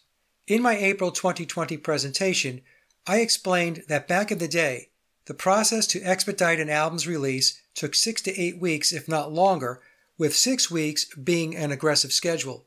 So how did George Martin and EMI reduce the cycle time down to a little over 2 weeks? I concluded the only way it could have happened was for some of the processes to have already been underway before the Beatles arrived in the studio. I will go into more detail in a moment, but let's first take a look at the 30 days the lads spent in the studio. From deconstructing Rubber Soul and other mainstream sources, we are told the Beatles had partial or draft versions of Michelle and We Can Work It Out coming into the Rubber Soul sessions. Partial or draft songs are not completed songs and still require time to finalize and rehearse before recording. We are also told the basic rhythm tracks for Wait were recorded during the help sessions, which means for Rubber Soul, only the vocals and any overdubs would need to be attended to. And the narrative also states the Beatles did an unrecorded demo of What Goes On 2 years prior in 1963. Now, to be clear, I'm not saying I buy the backstory on any of these songs. I'm simply presenting the mainstream version of what the Beatles may have had in their back pocket coming into the Rubber Soul sessions, which, even if the official narrative is accurate, wasn't much. Based on information sourced from official narratives such as the Beatles Bible and Wikipedia, we are told the Beatles recorded 8 original compositions in 18 days between October 11th and October 29th. They were able to accomplish this feat by recording all 8 songs in only 28 takes for an average of 3.5 takes per song. For anyone familiar with the recording process, this alone should raise a red flag. But it gets even stranger. In November, the Beatles finished recording the remaining 8 songs within 13 days, or in 5 days less than it took to record the first 8 songs in October. And they accomplished this task in a total of only 14 takes for all 8 songs. So in November, they recorded the same number of songs as in October, but in 5 fewer days and in half the number of takes. Also, the narrative explains that recording for 8 of the 16 songs began and concluded on the same day. Those songs are denoted with an asterisk on the chart, and they were Run for Your Life, Drive My Car, Day Tripper, Michelle, What Goes On, Think for Yourself, The Word, You Won't See Me, and Girl. And last but not least, we are told 4 of the 16 songs were completed on November 11th, the very last day of recording. One of those songs was Wait, which was a holdover from the Help sessions. If we look at the graphic on the right, we can see on October 12th, one day after arriving in the studio, the Beatles recorded Run for Your Life in 5 takes. Then 2 days in, Drive My Car was in the bag after 4 takes. 5 days in, Day Tripper is wrapped up in 3 takes. And 7 days in and in 1 take, the Beatles complete If I Needed Someone. The rate and pace, when considering they needed to write and rehearse the songs, defies not only probability, but possibility. If, as we are told, they had no meaningful backlog of songs coming into the sessions, and that is the narrative, then the writing would have been at a feverish pace, with no false starts or throwaways. It means every song they started was completed with little to no adjustment. Then the songs would have to be rehearsed with all of their instrumental parts and arrangement spontaneously falling into place with barely a hiccup. With regard to takes, all 16 songs for Rubber Soul took a total of 42 to record the basic rhythm tracks. To understand how questionable that number is, let's look at the number of takes for some of the songs on the White Album. While My Guitar Gently Weeps required 44 takes, Sexy Sadie, 117, I Will, 68, Happiness is a Warm Gun, 70, Long, Long, Long, 67, and so on. The math alone for Rubber Soul does not add up. I think it's possible the number of takes represents the number of attempts it took to get the final vocals recorded after the Beatles learned and rehearsed the song. Assuming the Beatles wrote all their own music, compare the Rubber Soul narrative against what John and Paul told us in the BBC interview about how songwriting is a process and how it took weeks to get just one song written for Revolver, with Paul also stating they were limited as a group and not all that good musically. The Rubber Soul narrative is completely unrealistic. The only scenario that fits this type of schedule is if the songs were already written and recorded by the time the Beatles arrived in the studio on October 11th. And once there, the Beatles' sole responsibility was to record the vocal tracks and to get it done within 30 days. In an upcoming chart, I will explain how I determined the process worked not only for Rubber Soul, but for all of their albums between 1963 and 1966. But first, let's take a listen to 5 excerpts from some interviews with John, Ringo, and George Martin. In the first 2 Lennon clips, John Lennon refers to Bob Dylan, McCartney, and the Beatles as a myth. When asked about his own guitar playing, John reluctantly admits he's embarrassed by his playing, and when asked about George as a guitarist, John says George was a pretty good guitarist. Not an excellent or great guitarist, just a pretty good one. Then John refers to the Beatles as performers, as well as reminiscing back to the band's bar and club days and how the music died upon making it big, and then stating they had become technically good recording artists. He never says technically good musicians or songwriters, but recording artists, which to me is code for singers. At the end of the first interview with John, you will hear him in another interview he did back in 1975 with the BBC, where he discusses the Beatles' primitive music ability within the context of working with George Martin. After listening, ask yourself, based on John's own assessment of his skills and that of his bandmates, how could they have possibly pulled off Rubber Soul in 30 days? In the third and fourth clip from 2 different interviews, Ringo refers to the, quote, writers and does not associate the writers with John Lennon or Paul McCartney. In the 5th clip from the documentary produced by George Martin, composer Howard Goodall questions George Martin on whether the Beatles had the musical background to compose songs such as Blackbird, Yesterday, and For No One, which Mr. Goodall states crop up everywhere, with their Anglican stroke Lutheran harmony structures. As Howard is asking the question, George Martin flashes the Masonic Tell No Secrets hand gesture where he brings his index finger to his lips. For those familiar with the symbolism, George Martin is communicating he won't reveal the secrets that the Beatles, with the exception of perhaps Billy and the song Blackbird, did not write these songs. Martin is telling us that Biological Paul did not write Yesterday or For No One. In my April 2020 presentation, I present evidence that both Yesterday and Hey Jude are reworkings of old Neapolitan songs. Based upon my research, I concluded the Beatles' original compositions, especially during the early period between 1962 and 1966, but also applicable to a lesser degree to the 1967 through 1970 era, were written by Tavistock and EMI ghostwriters, with the songs credited to Lennon and McCartney as part of the Beatles' psychological operation. Crediting songs to artists who did not actually write the music is a common practice within the music industry. Let's take a listen to the clips. I expect more, you know. Maybe I expect too much from people, you know. But I expect more. You know.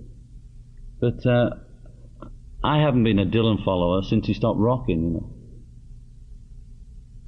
I like Rolling Stone and a few things he did then, you know. I like a few things he did in the early days, but the rest of it's just like, you know, McCartney or something, you know. It's just no different, you know. It's a myth. Let's reverse that. Always the Beatles were talked about, and the Beatles talked about themselves as being four parts of the same person. Yeah, well, to make that, yeah. What's happened to those four parts? Well, they remembered that they were four individuals, you see. We believe the Beatles myth too. You know. I don't know whether the others still believe it, but, you know. We were four guys that I met Paul and said, do you want to join my band, you know? And then George joined. And then Ringo joined. We were just a band who made it very, very big, that's all. You know? And sometimes our best work was never recorded, you know. Because we were performers, in spite of what Mick says about us, in Liverpool, Hamburg, and around the dance halls, you know. And what we generated was fantastic. Well, we played straight rock. And there was nobody to touch us in Britain, you know. But as soon as we made it. The edges were knocked off. You know, Brian put us in suits and all that, and we made it very, very big, but we sold out, you know. And the music was dead before we even went on the theatre tour of Britain. We were feeling shit already because we had to reduce an hour or 2 hours playing, which we were glad in one way, to 20 minutes and go on and repeat the same 20 minutes every night. The Beatles' music died then as musicians. That's why we never improved, you know. As musicians, we killed ourselves then to make it.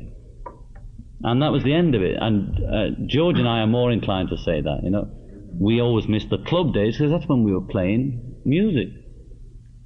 And then later on we became technically efficient recording artists, which was another thing because we were competent people, you know, and we can, whatever media you put us in, we can produce something worthwhile, you know. How do you rate yourself as a guitarist? Well, it depends what kind of guitarist, you know. I'm okay, you know. I'm not technically very good, but I can make it fucking howl, you know, and move. I was rhythm guitarist, you know, and it's an important job. I can make a band drive, you know. How do you rate George? He's pretty good, you know. I prefer myself, you know. I have to be honest, you know. I mean, I'm really very embarrassed about my guitar playing in one way because it's very poor, you know. I can never move, but I can make a guitar speak, you know. I think there's a guy called Richie Haven. Does he play very strange guitar, you know? He's a black guy that was on Isle of Wight concert, sang Strawberry Fields or something. Oh, Richie Haven? Yeah, he plays like one chord all the time. Now, he plays pretty funky guitar, but he doesn't seem to be able to play in the real time. I'm like that, you know. But Yoko's made me get cocky about my guitar because she keeps saying, why? Yeah, if I play you, okay. See, one part of me says yes, of course I can play because I can make a rock move, you know. But the other part of me says, well, I wish I could just do it like B.B. King, you know. If you put me with B.B., I would feel silly, you know. But I can really make I'm an artist, and if you give me a tuba, I'll bring you something out of it. George had done little of no rock and roll when we met him, and we'd never been in a studio, so we did a lot of learning together. He had a very great musical knowledge and background, so he could translate for us and suggest a lot of things, which he did, you know, and he'd come up with amazing technical things like slowing down the piano and playing it slow and putting it on, and things like that, you know, where we'd be saying, well, can we only go ooh and ee, and he'd say, well, look, chaps, I thought of this afternoon. Last night I was talking to whoever he was talking, and I came up with this, you know, and we'd say, oh, great, I'll put it on here, you know. And like in Walrus, when we made it, we had, on the mix of Walrus, we have a live radio coming through, you know. So whatever came through on the radio was like... Now, if I don't know where it came from, if I said, I want the radio on it, George would make it so as I could mix, and there with the radio would be coming through the machines, you know. But he also come up with things like, well, have you heard an oboe? Oh, which one's that? Is this one? Yeah, that would be nice. You know, things like that. So it was really, we grew together, you know. And so it's like saying, it's hard to say who did what, you know. Yeah. I mean, he taught us a lot, and I'm sure we taught him a lot by our sort of primitive musical ability, which is all I have still, you know. I still have to have something to translate what I'm trying to say all the time.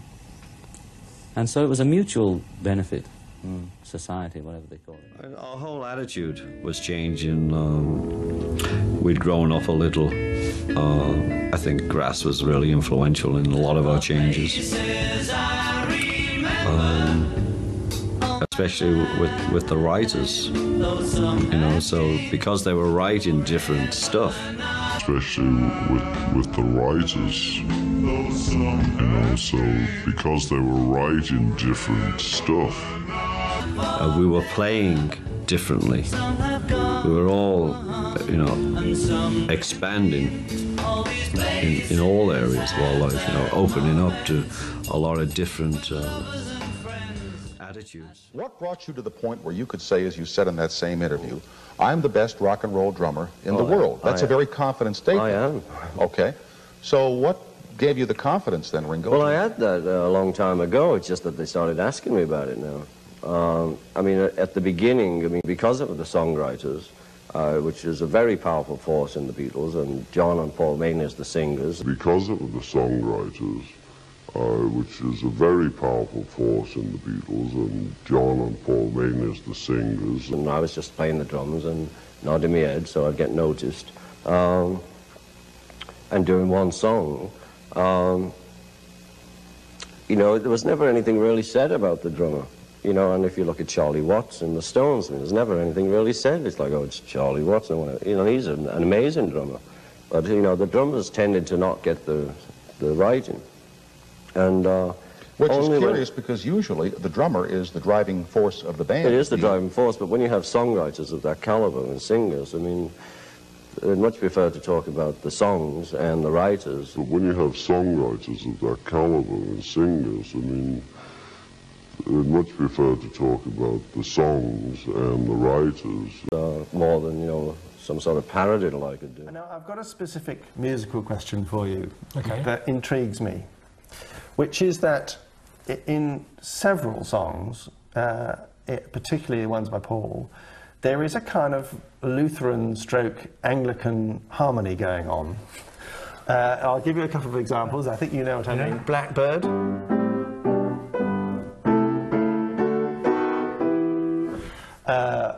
They're all over the place. And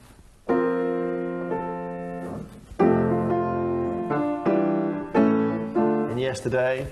These are hymn-like harmonies with hymn-like bass lines, and they crop up all over the place. For No One. They're using inversions where the bass isn't the root chord. There are all sorts of things going on. And my question is, where's this coming from? Because maybe it's to do with your influence and your background, and you suggested, look, you could do these bass lines that weren't what you'd expect to do. It was them. It really was them. I can't really claim. I wish I could claim part of the songs. I'd be much richer.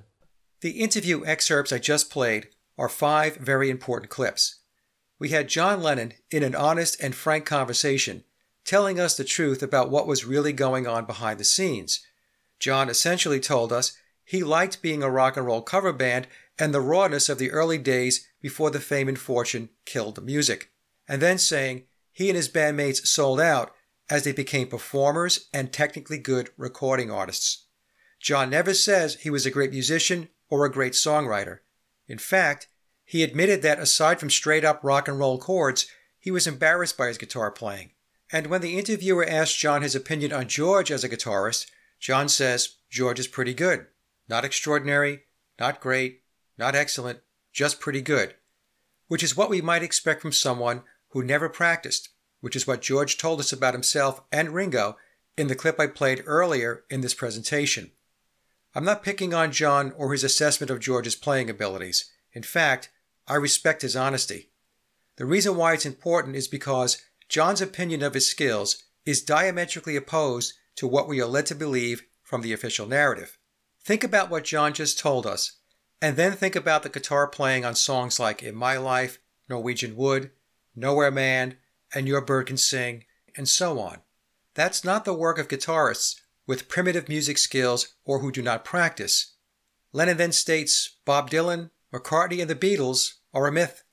If one is able to shed the dogmatic conditioning of the official story and objectively listen to what John is saying, it's clear he's telling us the official story of the Beatles is, as he called it, a myth. Ringo referring to the songwriters and not associating the writers as John and Paul is extremely important. In fact, he said John and Paul were mainly the singers. The amazing thing is, Ringo says this in 2 separate interviews, with the second one from 1975 with Tom Snyder, when he brazenly declared himself the best rock drummer in the world. I think there were probably a few of his contemporaries who would have taken issue with such a declaration, especially based on Bernard Purdy's comment that he was not the drummer on any of the Beatles' early recordings. The last clip with George Martin and Howard Goodall, who was an accomplished composer in his own right, is pure gold. By understanding the occulted symbolism, we received a direct answer from George Martin on whether the Beatles were writing their own music, and the answer is, they were not. Let's now take a look at the second problem with the Rubber Soul timeline and why I concluded it is additional evidence that the Beatles did not write the songs for the album or play on the recorded tracks. More important, she is an expert at hearing the slightest imperfection on a record surface. And should she find any, a new lacquer master from the original tape is immediately ordered from New York. After audio testing, the mold goes back to the plating tanks. It produces the most important new metal part, the stamper. This completes the cycle. Lacquer to master, master to mold, mold to stamper. The metal buildup to the stamper is exactly the same, except for one thing. The stamper is nearly all pure, hard nickel. Its ridges press the playing grooves into the finished record. Now it's prepared for stamping. Ground perfectly smooth on the back. Optically center punched for the record press. Trimmed to exact diameter.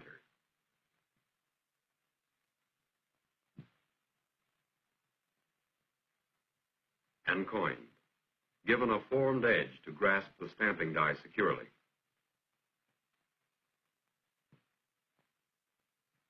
The record press is a complicated piece of equipment weighing 2 tons. It molds records by compression. Our stamper is mounted on the top die. Below it, another stamper simultaneously presses the other side of the record. The record compound, the finest pure vinyl obtainable, is fed into the press in granular form. It is forced by hydraulic pressure into a soft plastic in just the right amount for one record. The labels are pressed right into the record. Now we're ready to roll. It has taken many steps and many man-hours to get here. But a new record is stamped every few seconds.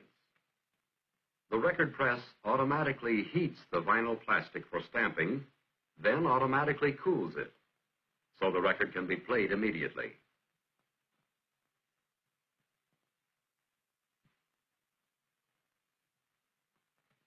Here's the first long play copy of Romeo and Juliet. A collector's item? No. The first pressing is always carefully inspected for everything from the correct serial number to perfect centering. Then, still another playback test. And finally, the pressing of the Romeo and Juliet gets going in earnest.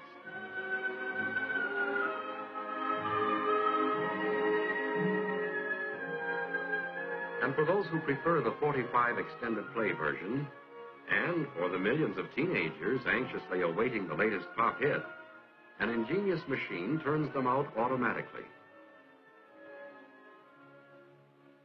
It places its own labels, feeds itself the vinyl compound, removes its own records, and stacks them already trimmed. And for the fast-growing legions of tape enthusiasts, equally ingenious machines turn out duplicate copies at 4 times the playback speed to save time, and backwards to save rewinding.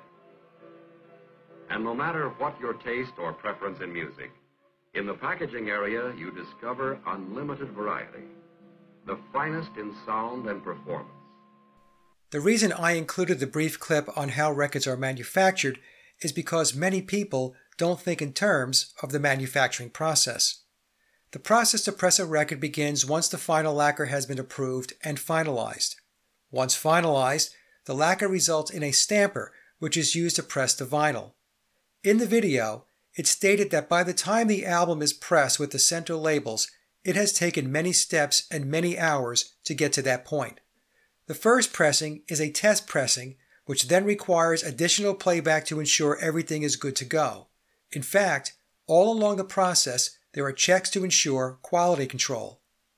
Aside from the work stream having to do with the actual pressing of the record, there is also the process of designing and creating the artwork for both the front and back covers of the album, as well as printing the record labels that will be adhered to the vinyl once the records are pressed.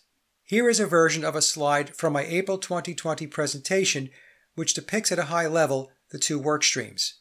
The green boxes represent the process to press the records, with the blue boxes denoting the process to design and create the artwork and labels. After recording ends, but before the lacquer is created, the songs are mixed, mastered, and sequenced.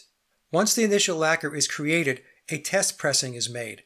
This is done to ensure there are no issues with the pressing. Once the test pressing is approved, the stampers are created to press the records. Prior to pressing the records, the record labels need to be created. The labels contain the names of the songs on the album, and in many cases, the run times as well. The labels will be adhered to the center of the vinyl records during the pressing process. The designing and creation of the album art for the record sleeves is also underway. The pressed records will be inserted into the sleeves. The record is now ready for distribution.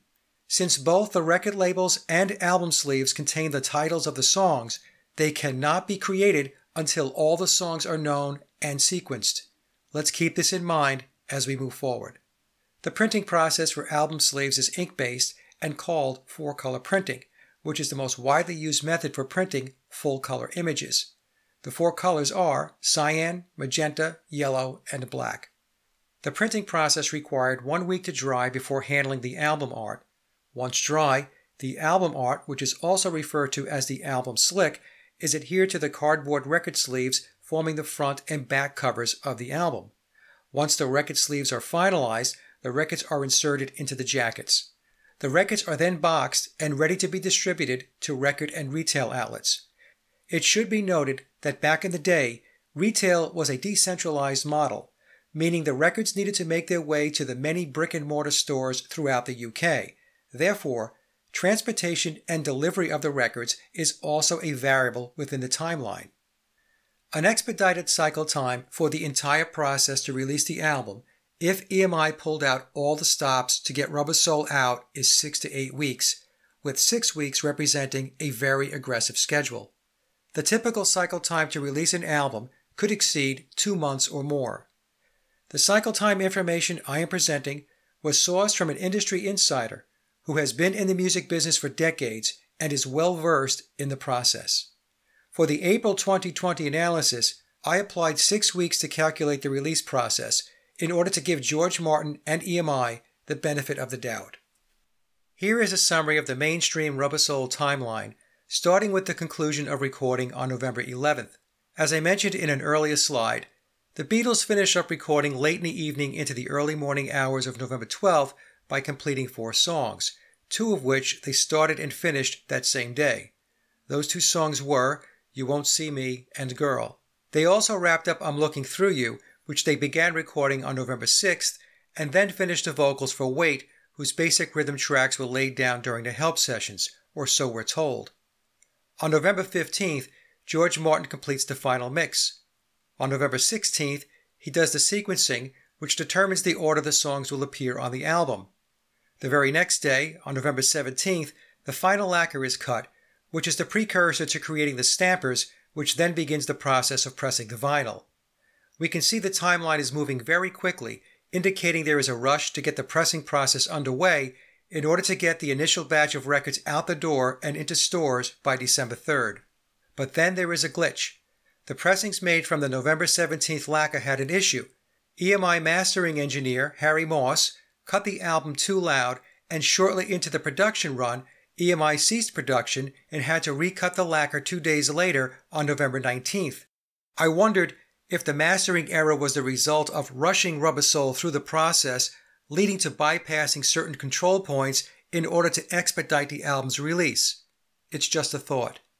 In any case, the December 3rd deadline was met with at least an initial delivery to stores for the start of the Christmas season, with the record continuing to be pressed after December 3rd to fulfill anticipated demand. Now let's take a look at the elapsed time between key dates, with the most important date being the cutting of the first final lacquer on November 17th, because that's the starting point from when the pressing of the record begins. At this time, the record labels must be in-house along with the album sleeves in order to package the record. From November 11th, which was the end of recording, to December 3rd, which was when Rubber Soul was in stores, spanned a mere 22 days.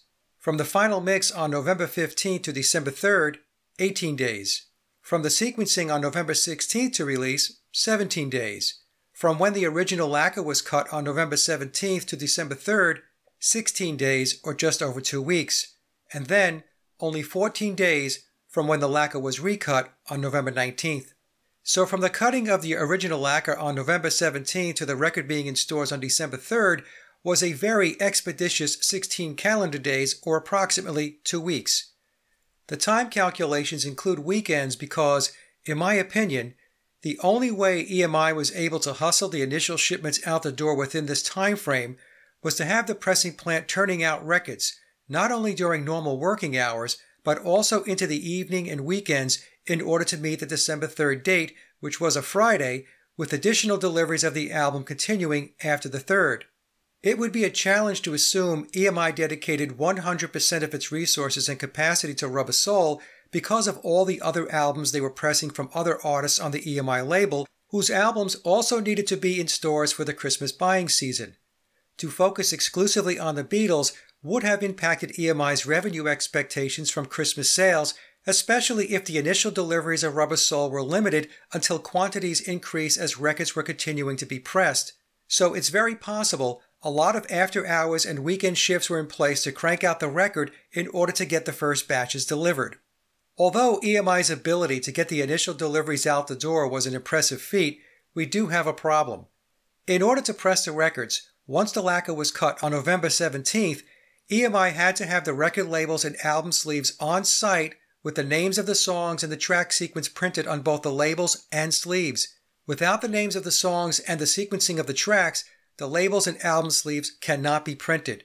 In other words, without the song titles and sequence, EMI would have had blank labels and an album cover with no song titles. Since the official narrative tells us the Beatles were essentially writing from scratch, the question of when were the song titles known and finalized is a good question. For example, we're told Think for Yourself had a working title which was Won't Be There With You. When did the working title of the song change to Think for Yourself?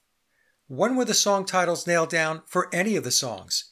The point is, If the Beatles were heads down, banging out songs in batches, then the situation was fluid.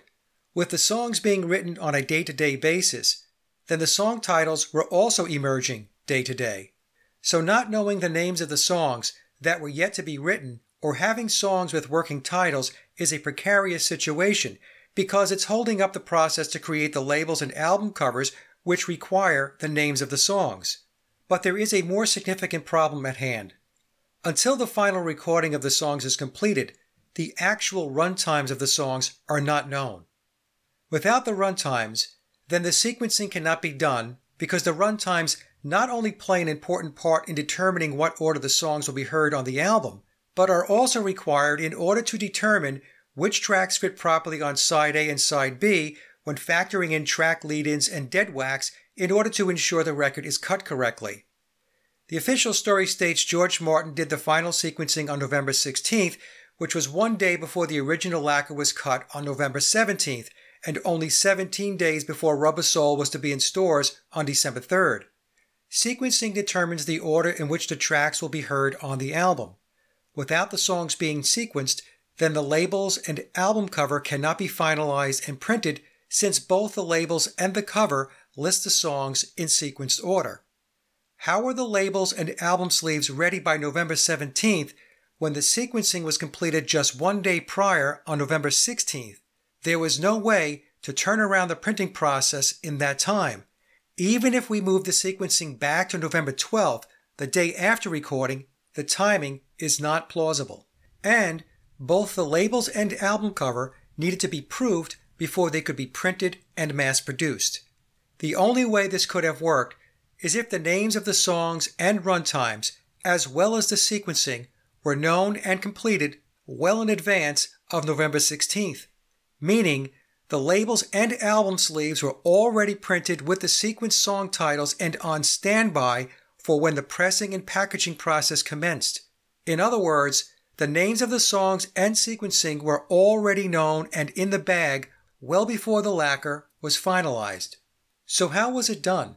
Well, I concluded all of the songs were pre-written by outside songwriters and recorded by studio players prior to the Beatles entering the studio on October 11th. Because the songs were written and recorded in advance, the names of the songs and the runtimes were known. And with the runtimes known, the sequencing can be done, and with the sequencing completed, the process to manufacture the labels and album covers could begin. This all took place well in advance of the Beatles arriving in the studio to complete Rubber Soul. I determined the mainstream narrative is a fictionalized story. The Beatles did not write a batch of songs leading into or during the studio time frame, and they were not the musicians playing on the recorded instrumental tracks. They were there for 30 days to learn the vocals and then record them. And the story of George Martin sequencing on November 16th makes no sense once we understand the process. What really took place on November 16th, if I had to take an educated guess, is George Martin handed the tapes over to Harry Moss for mastering in order to create the lacquer so they could start pressing the record. Here's a timeline chart to illustrate when the manufacturing process for Rubber Soul may have started based on various cycle times.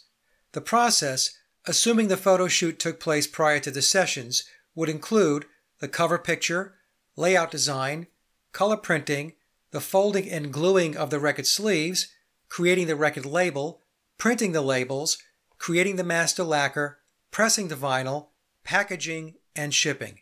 And remember, pressing the vinyl can only start after the record labels are finalized and printed. In general terms, a cycle time of 2 months or more would be considered a standard time frame for the manufacturing process of an album once recording has concluded. In my April 2020 presentation, I applied a 6-week schedule which represented an aggressive but doable timetable if EMI dedicated enough resources and capacity to getting the record out. The top half of the slide denotes the dates I have been discussing, starting with the Beatles arriving in the studio on October 11th through December 3rd when Rubber Soul was released. The bottom half of the chart in the yellow highlighted box illustrates, theoretically, when the manufacturing process would have begun in order to ensure Rubber Soul was in stores by December 3rd.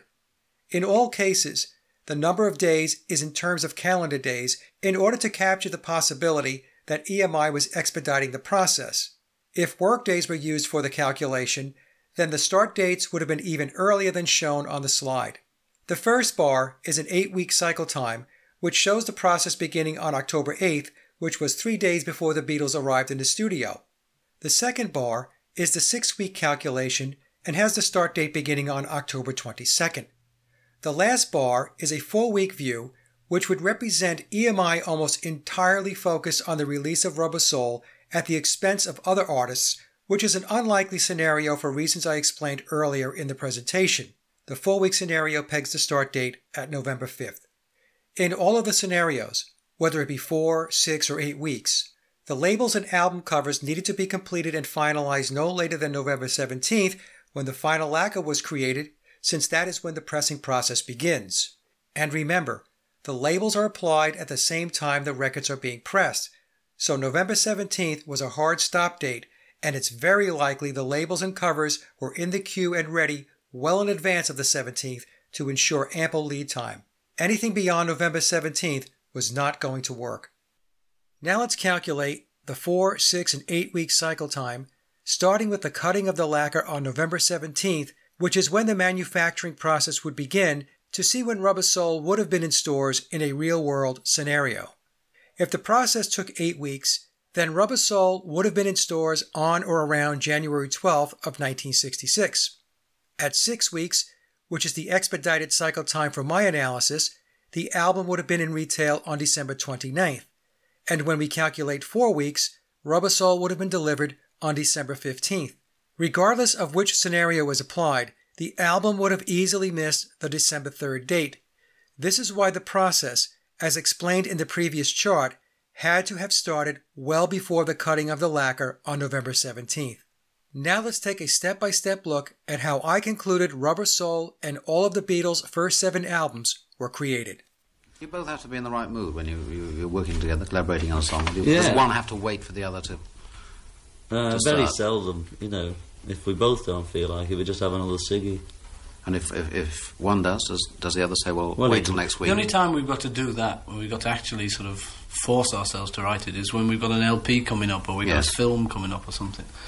And then it's a bit of a drag for the first, say, 2 songs, because you really got to, you know, in fact, the last LP, wow, we took weeks just trying to get one written, you know, to get back into the swing of it, because we don't write in between LPs normally. Maybe just write sort of 1 or 2, and then we have a great big batch. Because we don't write in between LPs normally. Maybe just write sort of 1 or 2, and then we have a great big batch. I'd have thought it was quite impossible, really, to say, right, we've got to write 12 songs for an LP. Let's settle down to it. It is some days. On this last time was very impossible because I don't know, holiday spirit. You know, the sun's shining and. Well, it was at the time. So we tried writing them in the garden then, and then you forget about it, start looking at flowers and trees and things like that, really. But see, we're limited as a group. You know, we're the first to say that we're not all that good anyway, musically. But see, we're limited as a group. You know, we're the first to say that we're not all that good anyway, musically. Here is how I determined Rubber Soul was created, and we can extend this model to all of the Beatles' albums between 1963 and 1966. During the early period, the Beatles' songs were written by professional songwriters on the Tavistock and EMI staff. The number of writers was probably no more than 5 or 6, with George Martin in the role as managing director, overseeing the overall Beatles initiative as well as a likely composer. Another major player was Theodore Adorno of the Frankfurt School, who I believe was a major stakeholder in the Beatles initiative and working closely with George Martin. It's also possible Adorno was one of the writers contributing to the portfolio of Beatle music. For those interested in learning more about Theodore Adorno and his role, please watch my presentation, Did the Beatles Write All Their Own Music? The link is in the description box below. I color-coded the slide to make it easier to follow the process. Blue represents the timeline from January 1st through October 10th, the day before the Beatles entered the studio. Yellow denotes October 11th through November 11th, when the Beatles were recording the vocal and harmony tracks for the album. The green box is the final mix. This is when George Martin merged the vocals and instrumental tracks to complete the songs. Red represents the cutting of the lacquer, the pressing of the records, and preparing the album for distribution and delivery. Starting with step 1 and the blue boxes, this is the time period leading up to October 11th, when the Beatles were performing their UK shows, doing their European and US tours, filming Help, and recording the Help album. While the Beatles were attending to their schedule, behind the scenes, professional songwriters wrote the songs for Rubber Soul, with George Martin doing the arranging. Because the songs are already written, the song titles are known. The instrumental tracks were then recorded by session musicians and mixed down in preparation for the vocals. With the instrumental tracks recorded and mixed, the runtimes for the songs are known, allowing for the sequencing to be done. Also during this time frame, the album art, sleeves, and labels are created and sent out for printing in order to ensure both are in-house for when the pressing and packaging process begins. In step 5, which is the yellow box, from October 11th through November 11th, the Beatles are in the studio to learn and rehearse the vocal melodies for each song and then record the vocal tracks. In step 6, which is the green highlighted box, on November 15th, with all the vocals now recorded, George Martin does the final mix to merge the pre-recorded instrumental tracks with the vocals. In steps 7 through 9, George Martin hands the final tape off to the EMI production team to start the process of cutting the lacquer, which takes place on November 17th, which then leads to the creation of the stampers. The records are then pressed, packaged, and expedited in order to make the December 3rd deadline. Logically, Rubber Soul had to be created in stages, otherwise the December 3rd date could not have been met. So I concluded this was the model used for all of the Beatle albums up through and including Revolver. The process also extended into the 1967 through 1970 period, although during this phase of the Beatles' timeline, John and George were writing more of their own compositions and playing on more of the recorded tracks, but with outside songwriters and studio players still in the mix. It should be noted that this approach to creating and recording music, which I refer to as the Wrecking Crew model, is not unique. It's a model that has been the foundation of the pop music industry from the beginning and still in play today. For those that are unfamiliar with the Wrecking Crew, they were a loose collective of Los Angeles-based session musicians whose services were employed for a great number of studio recordings in the 1960s and 1970s, including hundreds of top 40 hits. What we have from 1962 through 1966 is 4 young men in their 20s who could grind it out and be the veneer for the music that was not written by them, but as the 1962 Mersey Beat article stated, written for them by uncredited professional songwriters and composers who were working behind the scenes on behalf of Tavistock and EMI to use the Beatles as a social engineering tool. The Beatles were not groomed to be songwriters because Tavistock already had their writers. The Beatles were schooled, starting with their Hamburg gigs, to be the performers on the world stage who would play the music and recite the scripts that were given to them by social scientists operating behind the scenes. The relentless performing in the early 1960s, up through their meeting with George Martin in 1962 and beyond, was to develop their performance skills so they were ready to hit the road running once Tavistock decided to throw the switch to bring Beatlemania and the ensuing tidal wave of social change into the mass consciousness. During the early years, the Beatles were a cover band playing bars and clubs, and ironically, in the end, that's exactly what they continued to be through 1966, since they were covering the music that was written for them. As I mentioned earlier in the presentation, not one song from Revolver was played during their live performances after the album was released. Why would that be? Why would a band not play any new tracks from their newly released album? Also, why would their set of 11 songs include 2 covers when by this time they had 77 original songs under their belt?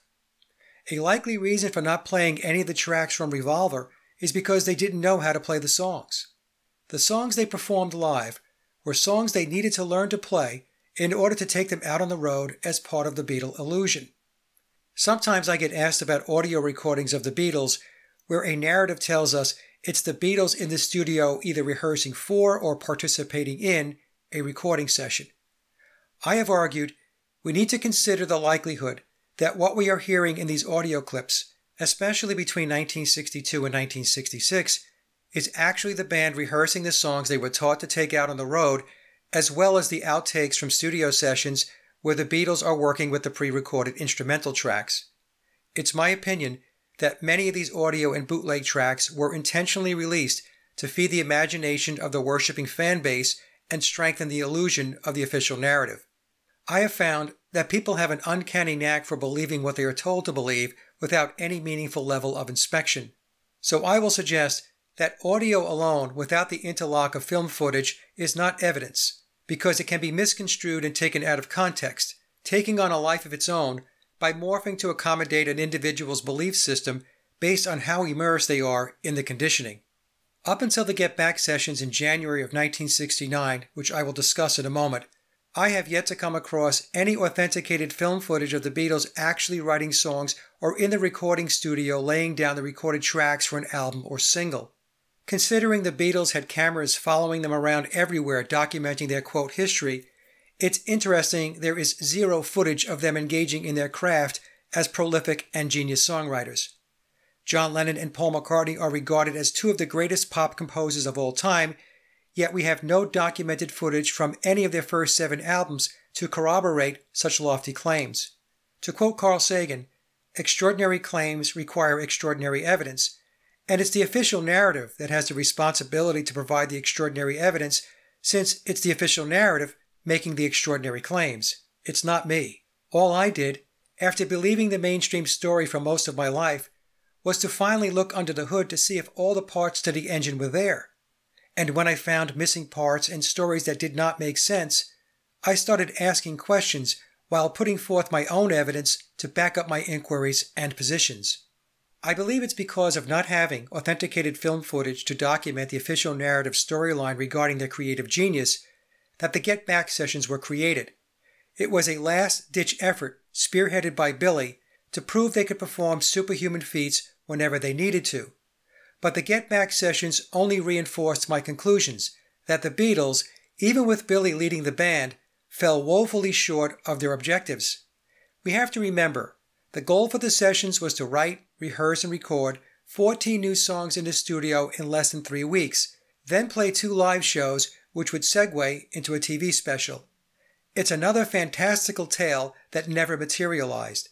The 2.5 weeks became a month, with the band ending up playing just 5 songs on the rooftop of Apple Studios to no audience and with no TV special.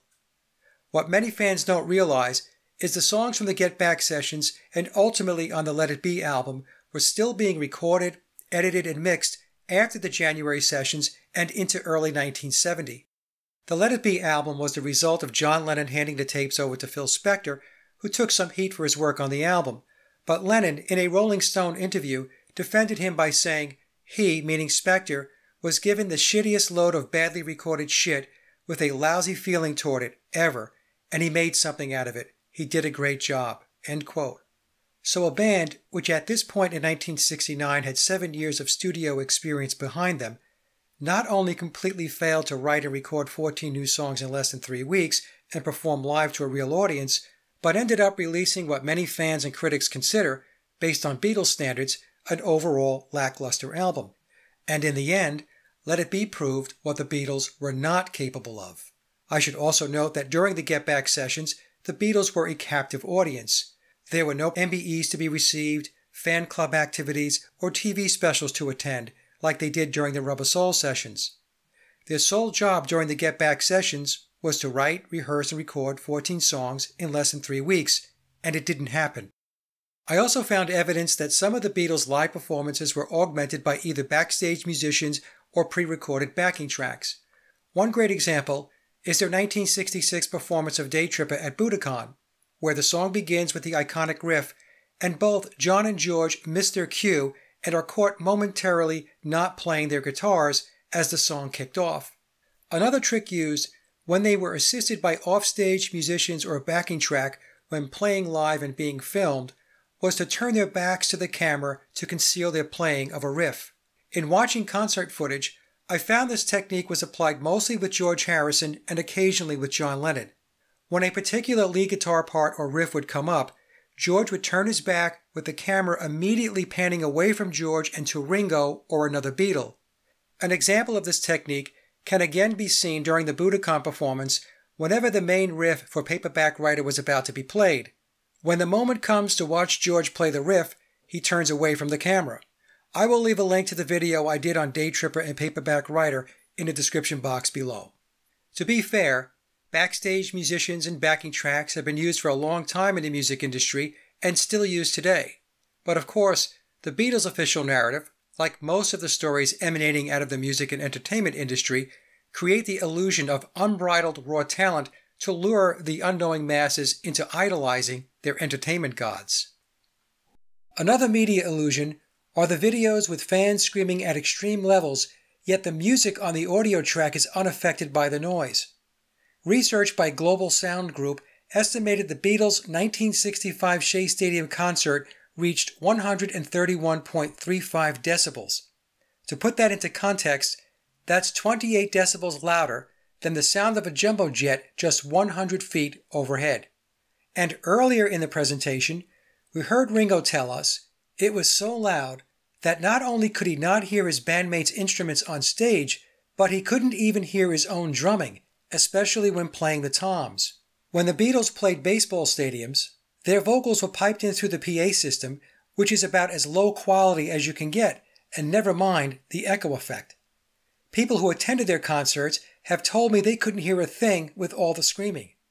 I have watched footage of the Beatles playing live where John's microphone was swaying back and forth because it was not fastened to the mic stand properly. Yet, even with the microphone swaying back and forth, that is, moving away from his mouth, the volume of his vocals remained unchanged. Back during this era, the recording technology was primarily two-track machines. Isolating the music and vocals with fans screaming at over 100 decibels would make it incredibly challenging, if not impossible, to capture the sound quality we hear on many of the performances we see on videos, DVDs, and other media. So with audience noise levels, vocals going through stadium PA systems, swaying microphones, and technology limitations, we have to ask this question. How is it the sound quality on so much of the concert footage is very good? The answer is post-production enhancements.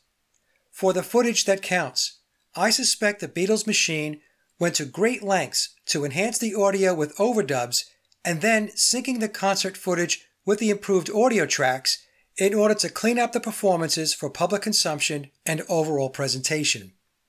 As John Lennon sang in Nobody Loves You from his Walls and Bridges album, it's all showbiz.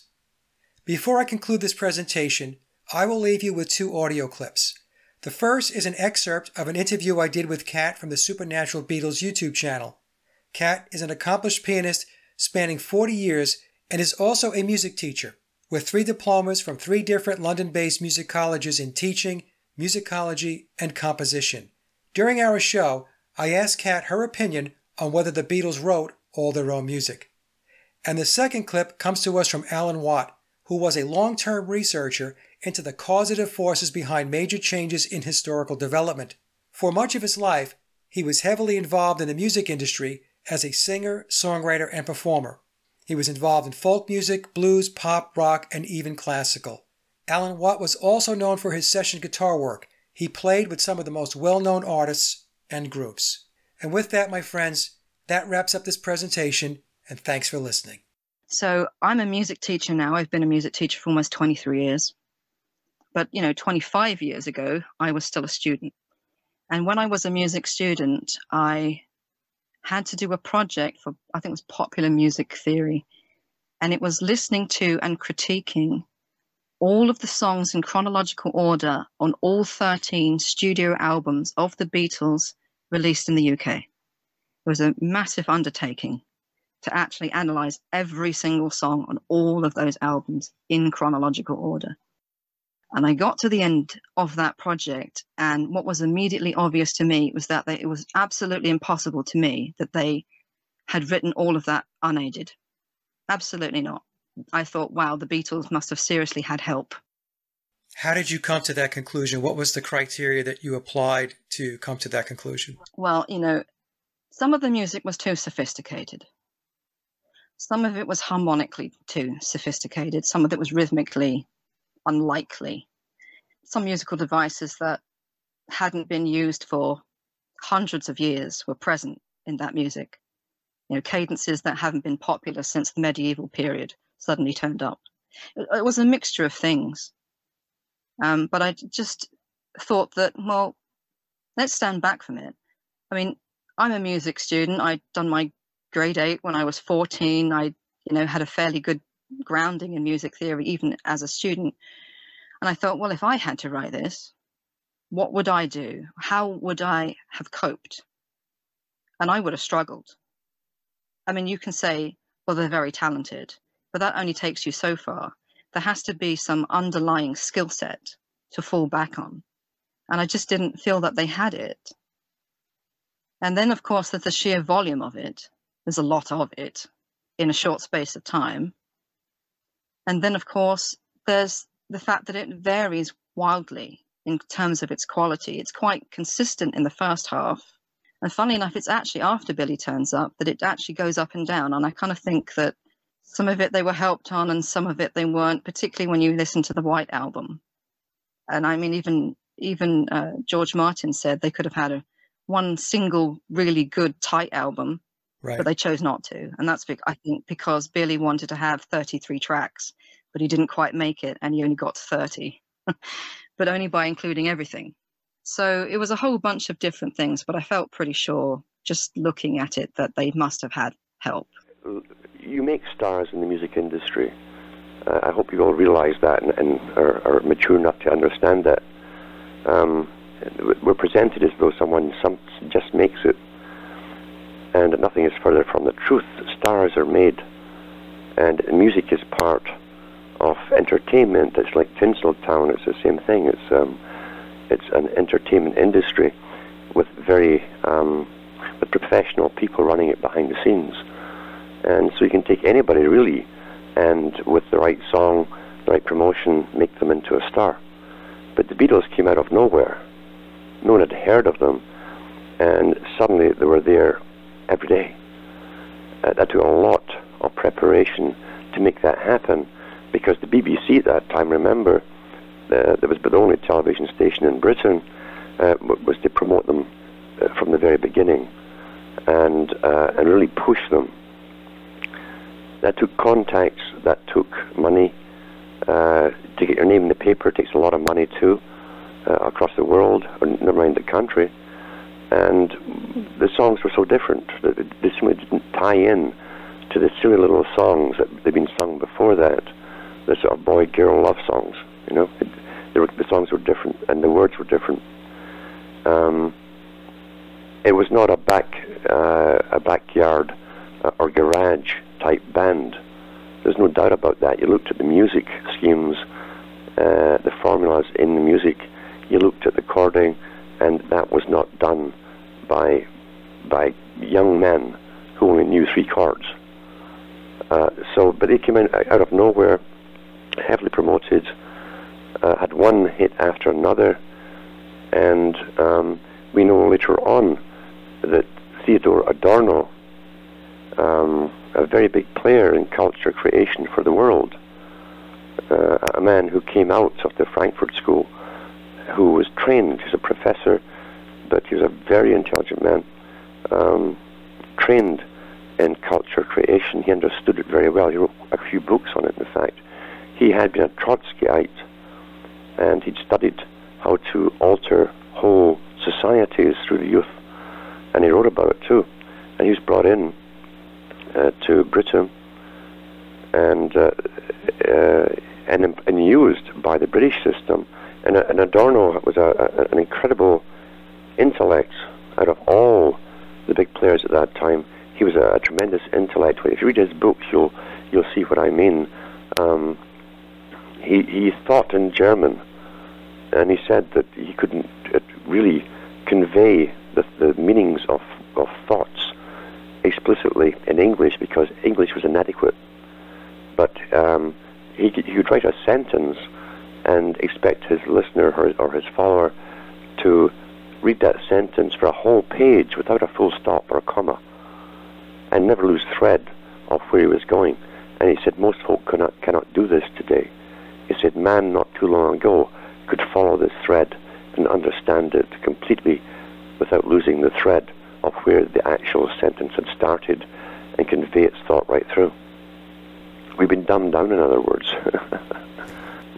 First of all, you got to understand that pretty well all culture out there today is in a state of flux, has been for a long time. It's in a state of flux by design. And we are given these role models to follow, the songs even to follow. You understand, most of them don't write their own songs, most singers today. And they can buy the titles and so on.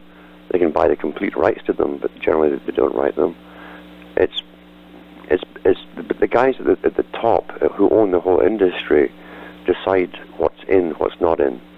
And they're looking for certain lyrics and words, and always with almost subliminals in them, in a sense, to do with sex and so on. I remember when it came down the pipeline, and it came down the grapevine, that gender-neutral songs were now in. So you think that music is free. Music is not free at all. There's a lot of political correctness in there as to what's going to be pushed, and if you don't go along with it, your song is going to be ignored. And so you suddenly came up with all these songs, and you didn't know if they were singing about a boy or a girl. Well, that was a political decision. The ones higher up are all experienced in the sciences of sound and the manipulation on the human mind of particular types of sound, the effects, the emotional effects it has on people, and also the words, the combination of words, which can have almost a magic impact on young people who parrot generally the choruses, and they vaguely understand or remember consciously some of the main verses, but the subconscious really listens carefully and retains these subliminal, you might say, almost in the background verses, and they act upon it. They actually act upon it, programs them to act out, and they start to change their speech. They'll copy the little words, the neologisms they call it, for new words. They start to mimic them. They don't know where it came from. They don't question anything. And so, yeah, they had meetings in 1904 on this very topic, international meetings on the use of music. And one guy from New York who was experimenting with a new type of what became really jazz, not Dixieland jazz, but the more sort of discordant type jazz. And he was kidnapped eventually after the Russian Revolution and taken over there because the Russians understood the significance of music on the minds of the youth, and they worked heavily on this. They came out with the beatnik era. That was a communist invention where they would associate a particular dress code, type of music, and the use of marijuana for the West, and use this kind of discordant music, which put you into almost a hypnotic state. Nothing really mattered. Anything would go. And it took off really well in Europe, but didn't quite make it for the US and Canada. So they had to go back and revamp it and turn out pop music. Now, guys like Martin that worked with the Beatles was really a scientist in acoustics and how it manipulated the mind. If you listen carefully to the types of arrangements and so on that were done in that early music, it was definitely done not by backstreet musicians or three-chord wonders, but by people who really knew their stuff and how to get particular types of emotions attached to the words that they were putting out.